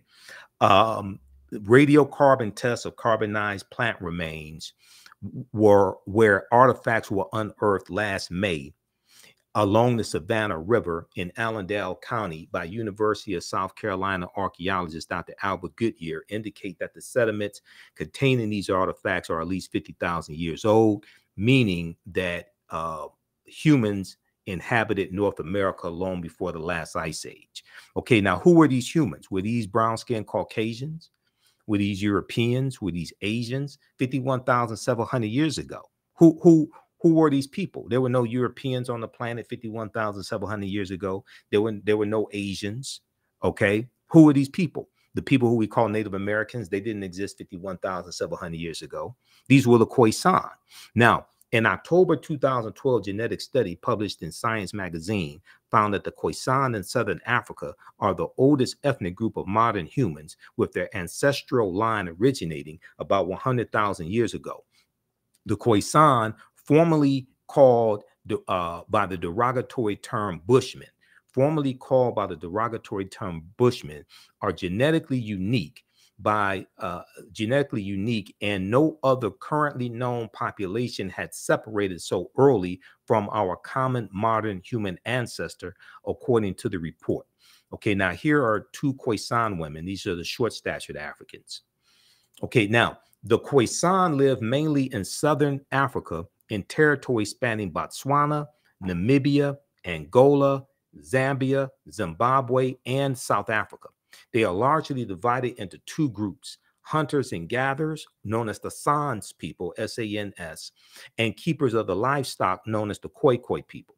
The Khoisan languages include the distinctive click sounds that are not found in the languages of their neighbors. So AtlantaBlackStar.com had a good article called 5 Ethnic Groups That Prove the First Humans Were Black. 5 ethnic groups that prove the first humans were black. Okay, so this is just a sample of the type of information we deal with in this class.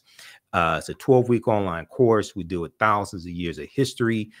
We look at archaeological discoveries that have come out in the last 15, maybe going back 20 years. We look at the discovery of Tanis Heracleon that was discovered, that was revealed in 2013. They had been doing the excavation even before then. And this is the lost city of Egypt that was built around 8th century BC, okay, lost for about 1,200 years, the lost city of Egypt. And they found 16-foot tall statues, gold coins. They found dozens of ship anchors, things like this at the bottom of the sea. All right. We deal with different archaeological discoveries like this one coming out of Morocco in 2017. This one, now what we see as more and more of these archaeological discoveries come out, we see that the deeper they dig, the blacker the planet gets, the more research they do, the older we get. All right. So this discovery here pushed back the timeline about 100,000 years. And people like Dr. Charles Finch, who Tony Browder mentioned, people like Runoko Rashidi and other scholars, they've been saying that Homo sapiens are at least 300,000 years old and not 75,000 to 100,000 years old. So this is an article from NBCnews.com. We're older than we thought. New find pushes human origin back 100,000 years. This is an article from June 7, 2017. I remember the date because that's my birthday. It's not just Prince's birthday. It's my birthday also. Modern humans evolved much earlier than previously thought, researchers reported. New discoveries at a rich site in Morocco show modern humans were hunting and probably cooking game animals 300,000 years ago, 100,000 years earlier than scientists have believed until now. So when these discoveries come out, they have to keep pushing the timelines back. You know, Juvenile had that song called Back That Thing Up, okay, like 1988, 99. They keep having to back that thing up. They keep having to back the timelines up when these discoveries come out. The deeper they dig, the blacker the planet gets, the more research they do, the older we get. New discoveries and new dating methods show that, in fact, many of the bones belong to modern Homo sapiens, and they lived as far back as 300,000 or 350,000 years ago. Now, the earliest previous Homo sapiens bones dated back 195,000 years ago, and they were from clear across the continent in modern-day Ethiopia. All right. So what they're seeing now is that Africans were migrating out of the Nile Valley region of Africa much earlier than previously thought. Taken together, the findings show modern humans were dispersed across Africa long before anyone ever thought. So there's so much archaeological discovery, so much information coming out week after week. Okay, it's hard to keep up with it. So we deal with ancient civilizations. We deal with the Olmecs. We look at this history chronologically. We look at Carthage and the Punic Wars, and Hannibal Barca, the Battle of Cannae, 216 BC, and fighting against the Romans and fighting against Publius Cornelius Scipio Africanus. And Africa was not named after a Roman general named Publius Cornelius Scipio Africanus. He actually takes his surname after the Battle of Zama in 202 BC, where he defeats Hannibal Barca. And the word Africanus is Latin, which means of Africa or belonging to Africa. So, for instance, if you look at Cassell's Latin English Dictionary, 2002 edition, page 11 in the entry for a fear, or any Latin English dictionary, not just specifically this one, but when I was doing my research on language, this was one of my sources. Africanus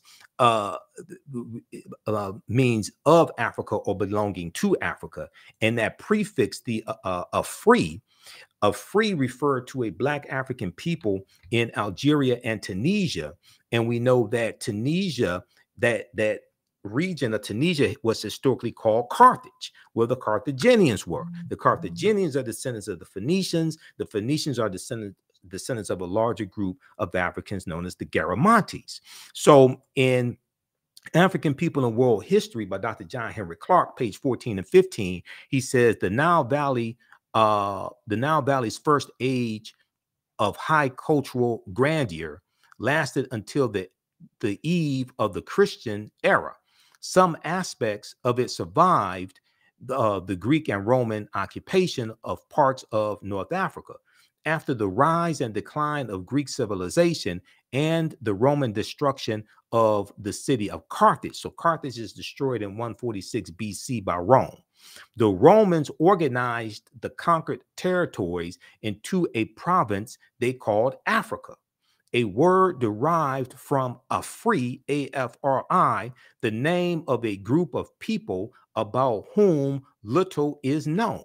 This was a new name because previously all dark-skinned people were called Ethiopians, since the Greeks referred to Africa as Ethiopia, which means the land of the burnt-faced people. Okay, so we talk about Nubia or Ta-Nehesi as well. We go through and look at an overview of these different civilizations. We deal with the 800-year occupation of Europe by the Africans known as the Moors. And look at the origin of the term Moor. The word Moor is derived from the Greek word Maros, M-A-U-R-O-S, which literally means black or very dark, or a very dark color. The Romans adopt the word and call them Mari, M-A-U-R-I, like in Maurice. Maurice is in reference to a Moorish boy or a little boy. That prefix Mari is in reference to the Moors. The Mari, M-A-U-R-I, were a Northwest African people who were very dark-skinned. The Romans will refer to the region of Northwest Africa as Mauritania. Mauritania. Mauritania is Latin and means the land of the black-skinned people. You will also see the term Marish, M-A-U-R-I-S-H. One of the sources that we use in the class for documentation. Now, you don't have to buy any of these books to follow along in class. You don't have to buy any of these books, but I use this as reference to document what I'm talking about. Proper documentation ends all conversation. And when we had our conversation with Tony Browder, we talked about documentation. We talked about references. Okay, so if you read Golden Age of the Moor, edited by Dr. Ivor Van Sertima, who we talked about a lot in the conversation with Tony. This book right here, Golden Age of the Moor, edited by Dr. Ivor Van Sertima. If you look at pages 527 and 187, you'll see references to this information that I'm citing right here. All right. So it took a long time to put together the curriculum for this class. I've been teaching this class on and off since 2017. So I've been teaching like 7 years. It has evolved immensely over the years. And the class evolved from a 4.5-hour lecture that I gave in 2014 called Understanding the Transatlantic Slave Trade, what they didn't teach you in school. And that lecture was the culmination of about 7 years of research. So in the class, we deal with the 800-year occupation of Europe by the Africans known as the Moors.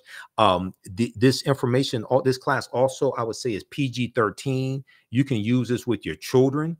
And once again, once you register for the class, your access to the course does not end when the course ends. So a year from now, 2 years from now, you can go back and watch the entire class. Is on demand, so you'll have full access to it.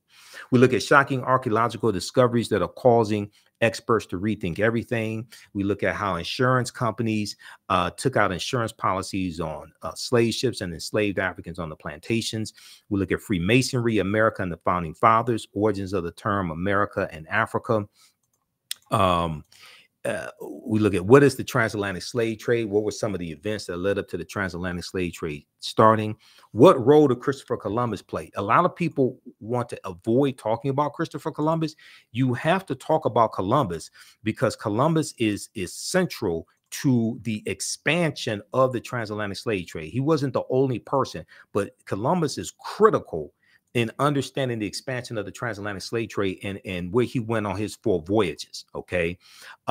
When did Africans first come to the U.S. as enslaved African people? We'll deal with that as well, because this was before 1619. And even in 1619, most of what we know about August 20, 1619 is incorrect, because codified slave laws did not exist in the 13 colonies in 1619. Those Africans are put into a form of indentured servitude, and they're released after something like about 5 to 7 years. Okay, codified slave laws first come to the colony of Maryland in 1641. Okay, this article right here So when you see me like on Roland Martin Unfiltered, and you see me on Faraji's show, The Culture, on Roland Martin's network, the Black Star Network, and you see me break down this history, the reason why I'm able to do this is because of the extensive research that I do. Okay, this ain't a game. And as Tony said, like, I got 2 huge stacks of articles. This is half or 1 stack of the articles I had next to me. So I have like thousands of articles printed up here in the office. This is continuous research. This is not a game. All right. This is a historical marker at Fort Monroe, and it notes the in Virginia, and it notes the arrival of the first Africans in Virginia. Okay, this comes from a critical article from VirginiaMercury.com, August 11th, 2019. The name of this article is "Much of What We've Been Told About Virginia's 1619 First Africans is Wrong." Much of what we've been told about Virginia's 1619 First Africans is wrong. And then there were Africans in South Carolina in 1526. Now, we're not talking about Africans being here 51,700 years ago. We're not talking about Juan Garrido coming into Florida with Juan Ponce de Leon, the Spanish conquistador, in 1513. Okay, if you just look at these Africans, there's about 100 of them taken into the South Carolina, Georgia area by the Spanish in 1526, because the Spanish were here before the English come here. Okay, and we know the Spanish were the second ones involved in the transatlantic slave trade, right behind the Portuguese. And when you look at Spain and Portugal, they're right next to each other. So this is why they get in Spain and Portugal are right above Morocco. So when we have the Moors going into Europe, this is why Spain and Portugal gets the brunt of that, because of where they are located geographically above Morocco. And when the Moors go in 711 AD, it's referred to as the Iberian Peninsula.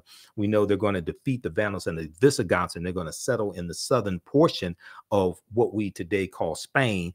And the Moors refer to it as Al-Andalus, which basically means to walk in a spiritual path or walk in a spiritual light. Okay, so when we look at this history is so fascinating. And the reason why this history is so important is because what you do for yourself, what you do to yourself, and what you allow other people to do to you and get away with is based upon what you think about yourself. What you think about yourself is based upon what you have been taught about yourself. What you've been taught about yourself is based upon everything you've read, heard, and seen about yourself. Okay, your thoughts create feelings, your feelings create actions and behaviors, your actions and behaviors create results. So before 1619, there was 1526, the mystery of the first enslaved Africans in what became the United States. So this is an excellent article from the Washington Post, WashingtonPost.com, September 7th, 2019. Spanish explorers brought 100 African slaves to a doomed settlement in South Carolina or Georgia. Within weeks, the subjugated revolted, then vanished. And it's believed they went to go live with Native Americans who were here, and which is kind of a tricky term, because you're going to have Africans intermixing with Asians. Asians come here around 3000 BC, and their offspring are who we call Native Americans. But we also look at in this class, did Africans sell themselves into slavery? We look at that complicated history.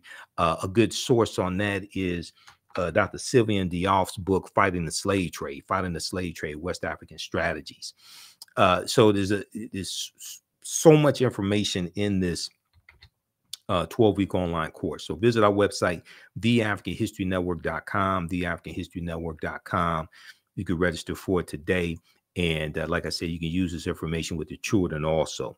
There was something I was going to get to quickly here. And I'll give you information on the second class that I teach as well. The second one deals with history that directly impacts what's going on right now. Okay. So we have this here, and we talk about Tariq ibn Ziyad in 711 AD. Oh, Christopher Columbus. Okay. So I showed you this slide when we were talking about, when we were speaking with Tony Browder, because he mentioned Christopher Columbus. Columbus never came to the land that we call the United States of America. Okay, it's important to look at where Columbus goes on his 4 voyages. The closest Columbus came to this land is Cuba, which is 90 miles away. All right.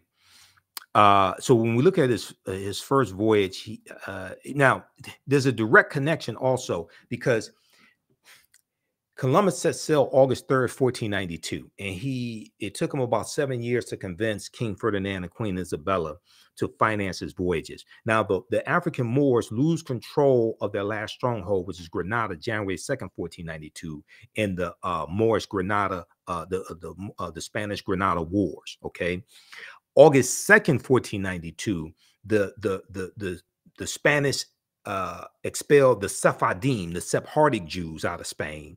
And then August 3rd, 1492, Columbus set sail. So he set sail on the Nina de Pinta and Santa Maria. He lands in the Bahamas, which he called San Salvador, which means Saint Savior. Then he became a devil to the people on October 12th, 1492. So this is why some people who still celebrate Columbus Day, they still recognize October 12th, 1492, when he landed in the Caribbean. The first place he landed was the Bahamas. He also goes on his first voyage into Cuba, conquers Cuba and Hispaniola. La Isla Española, which means the Spanish island. That Spanish phrase is anglicized to Hispaniola. The western third of the portion of Hispaniola is where the Spanish colony of Santo Domingo was. And then the French take over. The French fight against the Spanish and take control of the western third of the island of Hispaniola in 1697 and call it Saint Dominique. And then there's a revolution in the island, in the colony of Saint Dominique in 1791, and those Africans are going to win their independence from France, declare their independence January 1st, 1804, and called it Haiti or Haiti. Okay, this is what we're talking about. This is the region that we're talking about. Columbus's second voyage, 1493, September 1493, he goes into the West Indies and into Puerto Rico or Boricuan, and then Jamaica in 1494. The Spanish are conquering all these territories, and you're going to see constant fights between these Europeans who have been fighting and killing each other for hundreds of years. They went from being groups of barbarians, okay, the Anglos and the Saxons and the Jutes and the Lombards and the Picts and the Alans and the Franks. They went from being and the Vandals and the Visigoths. They went from being groups of barbarians to having kingdoms, and then they go from having kingdoms to having nations, and they were fighting and killing each other for hundreds of years, and they will continue with World War I in 1914. In World War II, starting in September 1939, when Adolf Hitler invades Poland. Okay, so what's going on in Ukraine right now is in the region of the world where World War II started, because Ukraine is bordered by which 2 countries? Russia and Poland. Okay, so what's taking place in Ukraine is serious, because that's the region of the world where World War II started, when Hitler invaded Poland, like Putin invaded Ukraine, but it was 1939. This is why you have to understand history. Okay, now, third voyage, May 1498, Columbus conquers Trinidad and the Venezuelan mainland. And then fourth voyage, May 1504, his last voyage, because he dies in 1506, he goes into Panama and Honduras in Central America.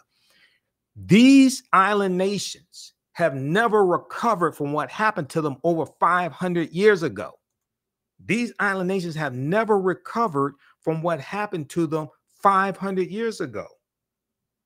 And Columbus helped to lay the foundation for slavery, racism, capitalism, and the exploitation of indigenous people, which would then lead to Right Reverend Bishop Bartolome de las Casas going to, he goes to the Pope right around 1517 or so, and says that the Native Americans have suffered enough, and that we need to stop enslaving them and enslave exclusively African people, but also to a lesser extent white people as well. He says that, but it's going to be more extensively African people. He said they needed to save the Native American souls. They needed to save the Native American souls. Okay, Slavery comes to the New World. African slaves were first brought to the New World shortly after its conquering by Christopher Columbus. Legend has it that one slave was included in his original crew, and they could be found on Hispaniola, site of present-day Haiti, as early as 1501. Upon his arrival in the Bahamas, and he arrives in the Bahamas, like I said, October 12th, 1492. Columbus himself captured 7 of the natives. Columbus himself captured 7 of the natives for their education, quote unquote education, he said, on his return to Spain. However, the slave trade proper, what's known as the slave trade proper, only began in 1518 when the first African cargo direct from Africa landed in the West Indies. So this deals with the Asiento de Negros, signed into law by King Charles V in August of 1518, which gave a license to slave trading nations and slave traders to provide Spanish colonies with African slaves. This drastically expands the transatlantic slave trade, the Asiento de Negros, August 1518, signed into law by Spanish King Charles V, sometimes called King Charles I. The importation of African slaves to work in the Americas was the inspiration of the Spanish Bishop Bartolomé de las Casas, whose support of African slavery was motivated by humanitarian concerns. Bartolomé de las Casas argued that the enslavement of Africans and even some whites, proving that in the early period, slavery did not operate according to exclusive racial demarcations, would save the indigenous Amerindian or American Indian or Native American populations, which were not only dying out, but engaging in large-scale revolts and rebellions. Okay, large-scale resistance as they opposed their excessively harsh conditions. As a result, King Charles V, King of Spain, agreed to the Asiento de Negros, or slave trading licenses of 1518, which later represented the most coveted prize in European wars, as it gave to those who possessed it a monopoly in slave trafficking. Well, Bartolomé de las Casas traveled with Christopher Columbus on some of his voyages, and he kept a diary, okay? And his diary was turned into at least 2 books. I read 2 of his books when I was in college, okay? Like Tears of the Indians or Tears of the Indies, something like that. So Columbus and de las Casas are crucial to understanding the transatlantic slave trade and its expansion. So this is why we have to look at this history chronologically. Professor Kaba Hiawatha Kamene, who's one of my teachers, and you heard many of my interviews with him over the years, he says, to understand the existence of something, you must first understand the pre-existence of existence, okay? All right, so if you like this type of information, if you register for this online course now, you can start watching it immediately, okay? And we have a lot of archive content there. This is understanding the ancient Kemet, the Moors, and the Ma'afa, understanding the transatlantic slave trade, what they didn't teach you in school. How's everybody doing today? How you all like this type of information? Give us a thumbs up, give us a heart, give us a like. Now, I got to pace myself because I got to teach a 2-hour class as soon as I finish this broadcast. See, y'all got me going. I have to pace myself. Then I have to do a 2-hour radio show tonight, okay? So I'm going to be knocked out after my radio show is over with. We do our radio shows Sundays, 9 p.m. to 11 p.m. Eastern Standard Time. Okay, so ancient Kemet, the Moors, and the Ma'afa. Kemet, one of the original names for Egypt. This is a 12-week online course. This time around, we'll do at least 13 sessions. Okay, it's on sale $60, regularly $130. One of the best investments you ever make. And it's the gift that keeps on giving. If you want to give this as a gift to somebody, you can. You can use this registration with your family.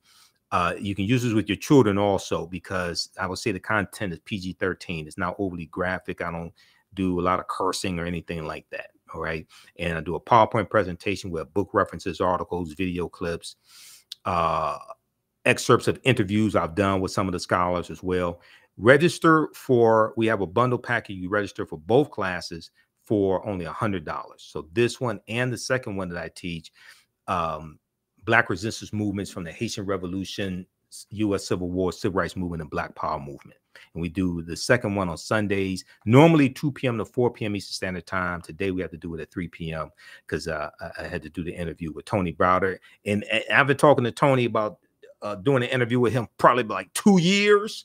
And I said, so when I talked to him Friday when I was on Roland Martin show, we were texting back and forth, talking about Queen Cleopatra, some other information. And I said, okay, so would you be available for me to interview you this weekend? And he said, so we'll do Sunday at 1 o'clock. I said, okay, I'll rearrange things because I was trying to catch him before he went to South Africa a few months ago, and we weren't able to do it. So I said, I gotta go ahead and do it. Okay, now so how you all like this type of information? Give us a thumbs up, give us a heart, give us a like, follow us on our social media platforms. YouTube, Michael Imhotep, IMHOTEP. Turn on live notifications so you know when we go live. If you want to support us, also do it through Cash App or PayPal as opposed to YouTube. YouTube takes 1/3 of whatever donations we get, and they only pay out once a month.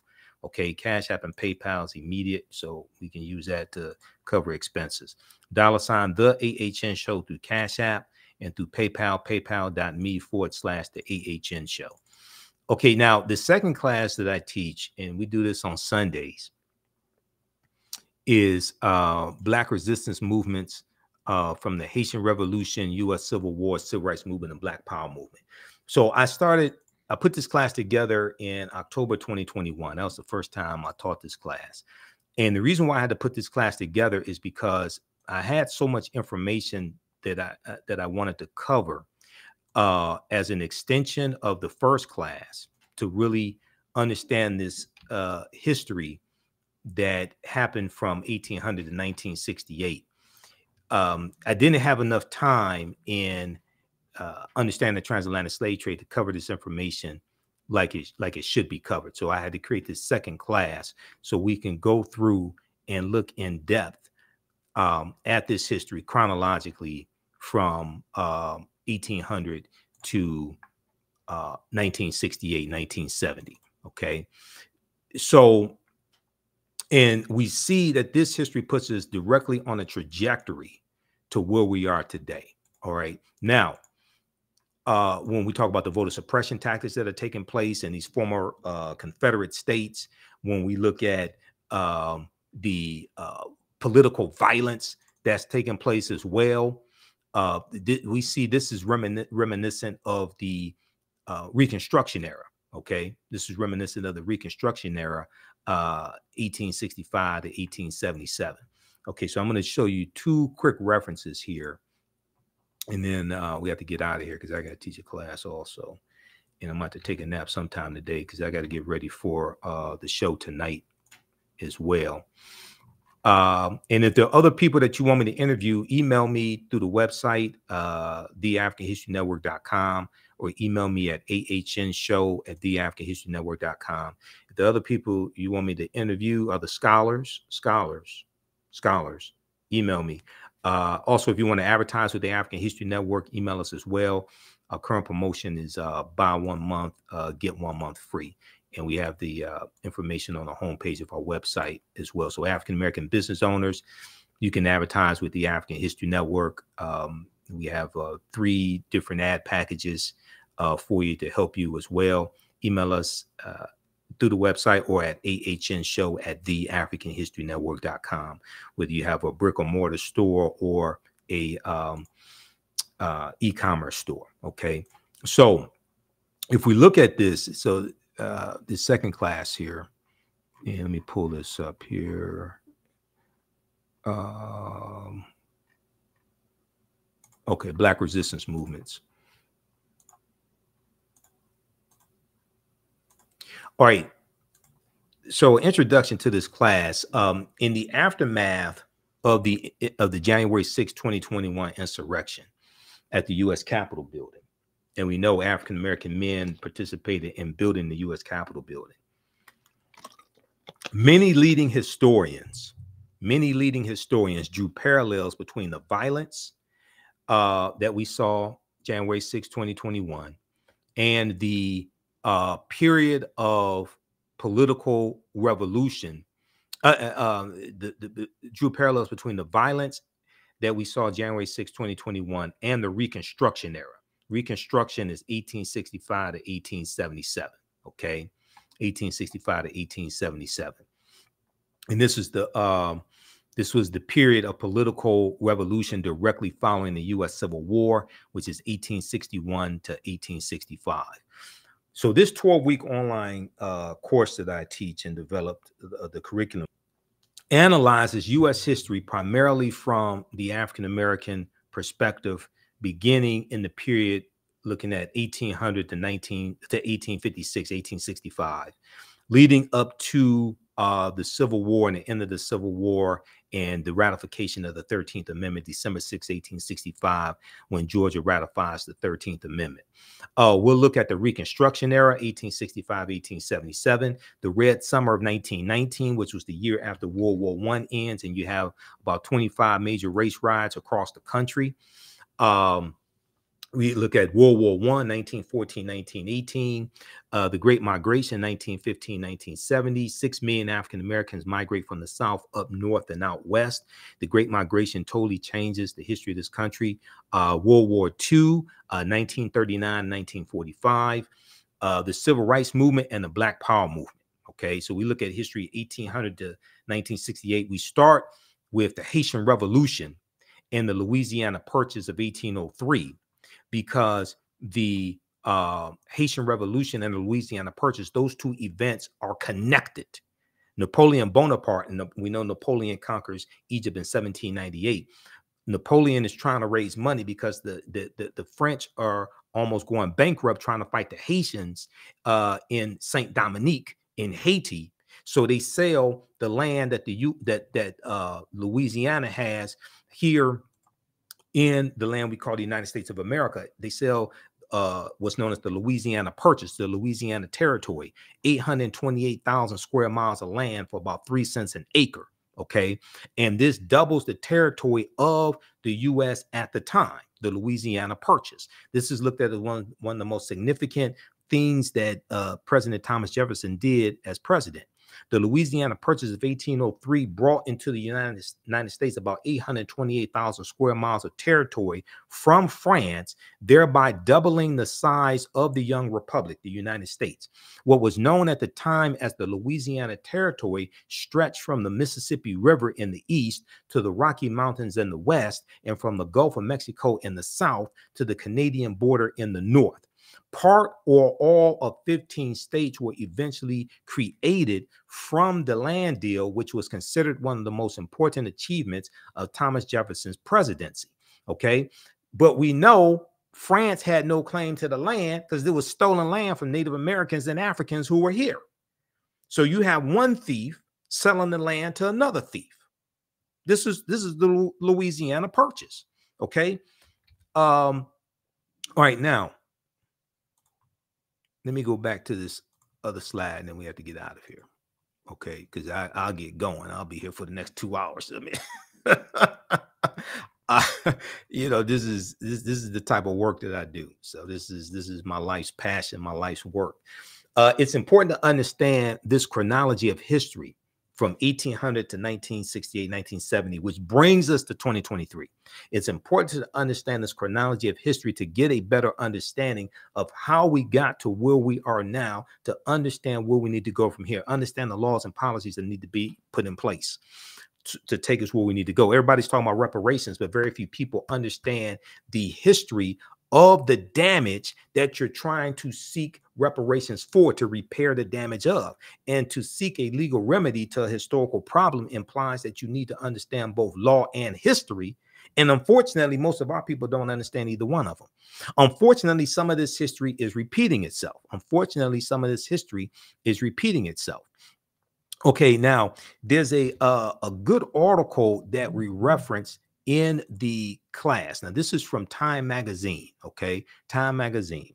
And if you all have any questions, be sure to email me. Email me at ahnshow@theafricanhistorynetwork.com, and I'll respond to I'll try to respond to all of the questions that you have as well. Okay. AHN show at theafricanhistorynetwork.com. And if you want me to do a presentation for your group or organization, email me also right there or right through the website. Okay. Now, there's an excellent article from Time Magazine that deals with, I'm trying to find this article here because I have so many tabs open here in Google Chrome. Where's that article? Deals with the Reconstruction era and the importance of Reconstruction. Okay, I'll find it here just a second. Where is that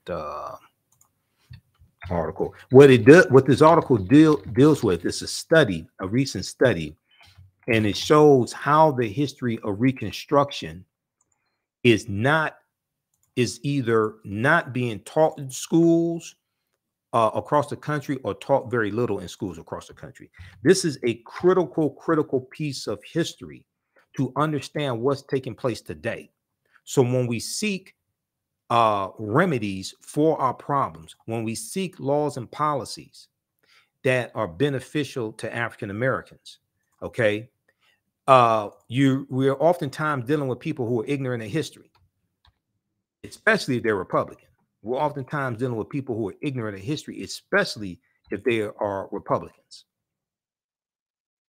And politics is the legal distribution of scarce wealth, power, and resources, and the writing of laws, statutes, ordinances, amendments, and treaties, their adoption, interpretation, and enforcement. Politics impacts every aspect of our lives, from the water we drink to the food we eat to the air we breathe, environmental issues, economic issues. Everybody that wants to talk about, oh, well, we don't need to vote. We just need to do like the Asians do. We just going to do economic empowerment. Asians vote too, fool. That means your ass don't do research. Asians vote also. 1, 2, your economy is shaped by politics.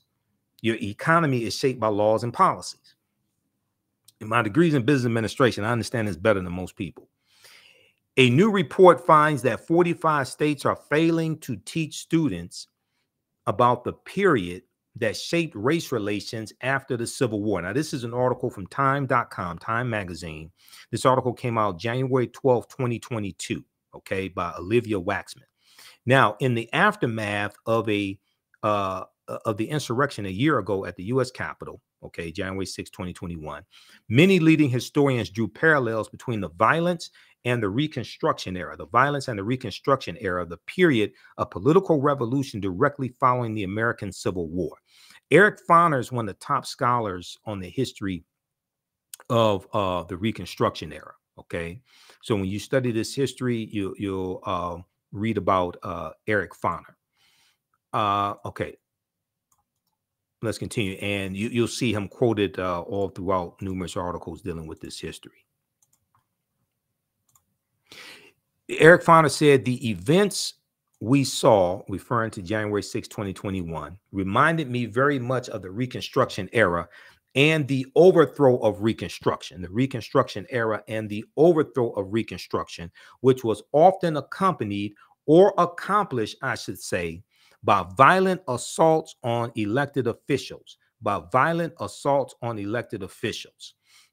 Now, Eric Foner is a Pulitzer Prize winning historian and author of Reconstruction, America's Unfinished Revolution, 1863 to 1877. He said this in an interview with the New Yorker published a week after the January 6, 2021 insurrection.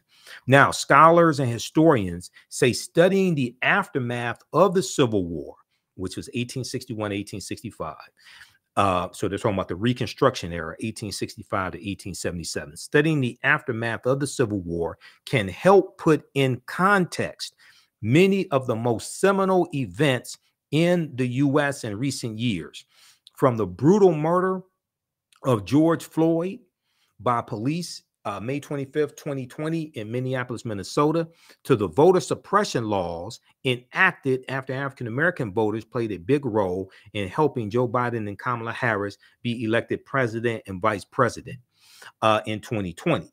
Okay, now, but despite the timeliness of the era in today's climate, many students in American schools will not get a full education on Reconstruction until they go to college, but most of them are not going to go to college. And your understanding of history is directly related to your understanding of politics. Your understanding of politics is directly related to your understanding of history. Now, in social studies standards for 45 out of 50 states and the District of Columbia, discussion of Reconstruction is either partial or non-existent. Discussion of Reconstruction is either partial or non-existent, according to historians who reviewed how the period is discussed in K through 12, kindergarten through 12th grade social studies standards for public schools nationwide. In a report produced by the education nonprofit organization, the Zen Education Project, the study's authors say they are concerned that American children will grow up to be uninformed about a critical period of U.S. history that helps explain why full racial equality remains unfulfilled today. So when you have people in political power who vote against policies that are beneficial to African Americans, whether it's the George Floyd Justice and Policing Act, whether it's the John Lewis Voting Rights Act, whether it's Domestic Terrorism Prevention Act, whether it's voting against the Crown Act, etc. You're dealing with people who are ignorant of history, and they have to be voted out of office. It's dangerous to have people ignorant of history in political power voting on policies that impact our lives. We're not even talking about reparations because they're ignorant of that too. This is why no Republicans support reparations. I'm neither Democrat nor Republican, but I sure as hell ain't stupid.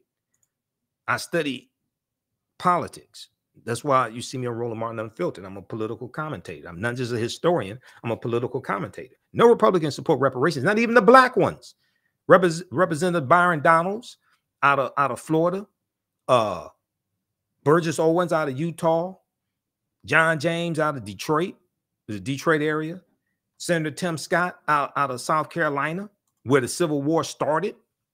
Senator Tim Scott is the one that blocked the George Floyd Justice and Policing Act in the negotiations between Senator Cory Booker, then Representative Karen Bass, Democrats, and Senator Tim Scott. He's the one that blocked the George Floyd Justice and Policing Act in the Senate. So it's not just understanding what elected officials can do for us. It's also understanding how to block and stop what they're trying to do to us, and understanding that you have to vote these people out of office. This is why we have to stop telling African Americans to exercise their right to vote. If you want to vote, if you want to exercise, you go to the gym and work out. You don't vote for exercise. You vote for power. Politics is the legal distribution of scarce wealth, power, and resources. Power and the writing of laws, statutes, ordinances, amendments, and treaties, their adoption, interpretation, and enforcement. You vote for power. You vote for power to get laws and policies put in place that are beneficial to you, your family, your community, your people. What's good for African Americans, generally speaking, is good for America. Okay? We have to stop telling our people to vote for exercise. You vote for power. When your goal changes, then the strategy that has to be put in place to achieve the goal will change. And then you get the desired result. As long as people think they're just voting for exercise, you can vote for anybody for exercise. You're not voting for Fannie Lou Hamer or Dr. King. Yes, we stand on their shoulders. Yes, we need to understand their history. Absolutely. But you're voting for today and the future. We need to understand the past. But you ain't going to casting the vote for Fannie Lou Hamer. You can write in anybody's name for that. Mickey Mouse, Donald Duck, Doc McStuffins, anybody. You can write in anybody's name. But see, when you vote with purpose to understand power acquisition and the utilization of power, then you realize that if you are just voting for exercise, you can be putting somebody into elected office who's working to dismantle the legacy and the work of Dr. King and Fannie Lou Hamer and John Lewis and Hosea Williams and Septima Clark, okay, and Rosa Parks, when you just voting for exercise, but not for power acquisition. So voting for power is a message that has largely not been communicated to the African American community. Your thoughts create feelings. Your feelings create actions and behaviors. Your actions and behaviors create results. So that concept has to be disseminated. Why? Because whatever is disseminated becomes imitated. All right, look, we got to get out of here. Register for these online classes that I teach. We have the bundle pack. You can get both classes also for $100. That's a $300 value. The classes are discounted right now for a limited time only. Hopefully you learned a lot today. Hopefully you like this type of information. And we'll see you in class. I'm going to post the link here again as well. We're doing the class today, 3 p.m. Eastern Standard Time. Black resistance movements from the Haitian Revolution, U.S. Civil War, Civil Rights Movement, and Black Power Movement, 1800 to 1968. So you can register for that class. Join us in class right now also. Okay. And I'll be on live Sunday, 9 p.m. 11 p.m. Eastern Standard Time, the African History Network show. You can join us here on our social media platforms. The African History Network on Facebook and Michael Imhotep on YouTube. And we'll talk about the Cleopatra controversy tonight. We'll deal with some of the history of Cleopatra.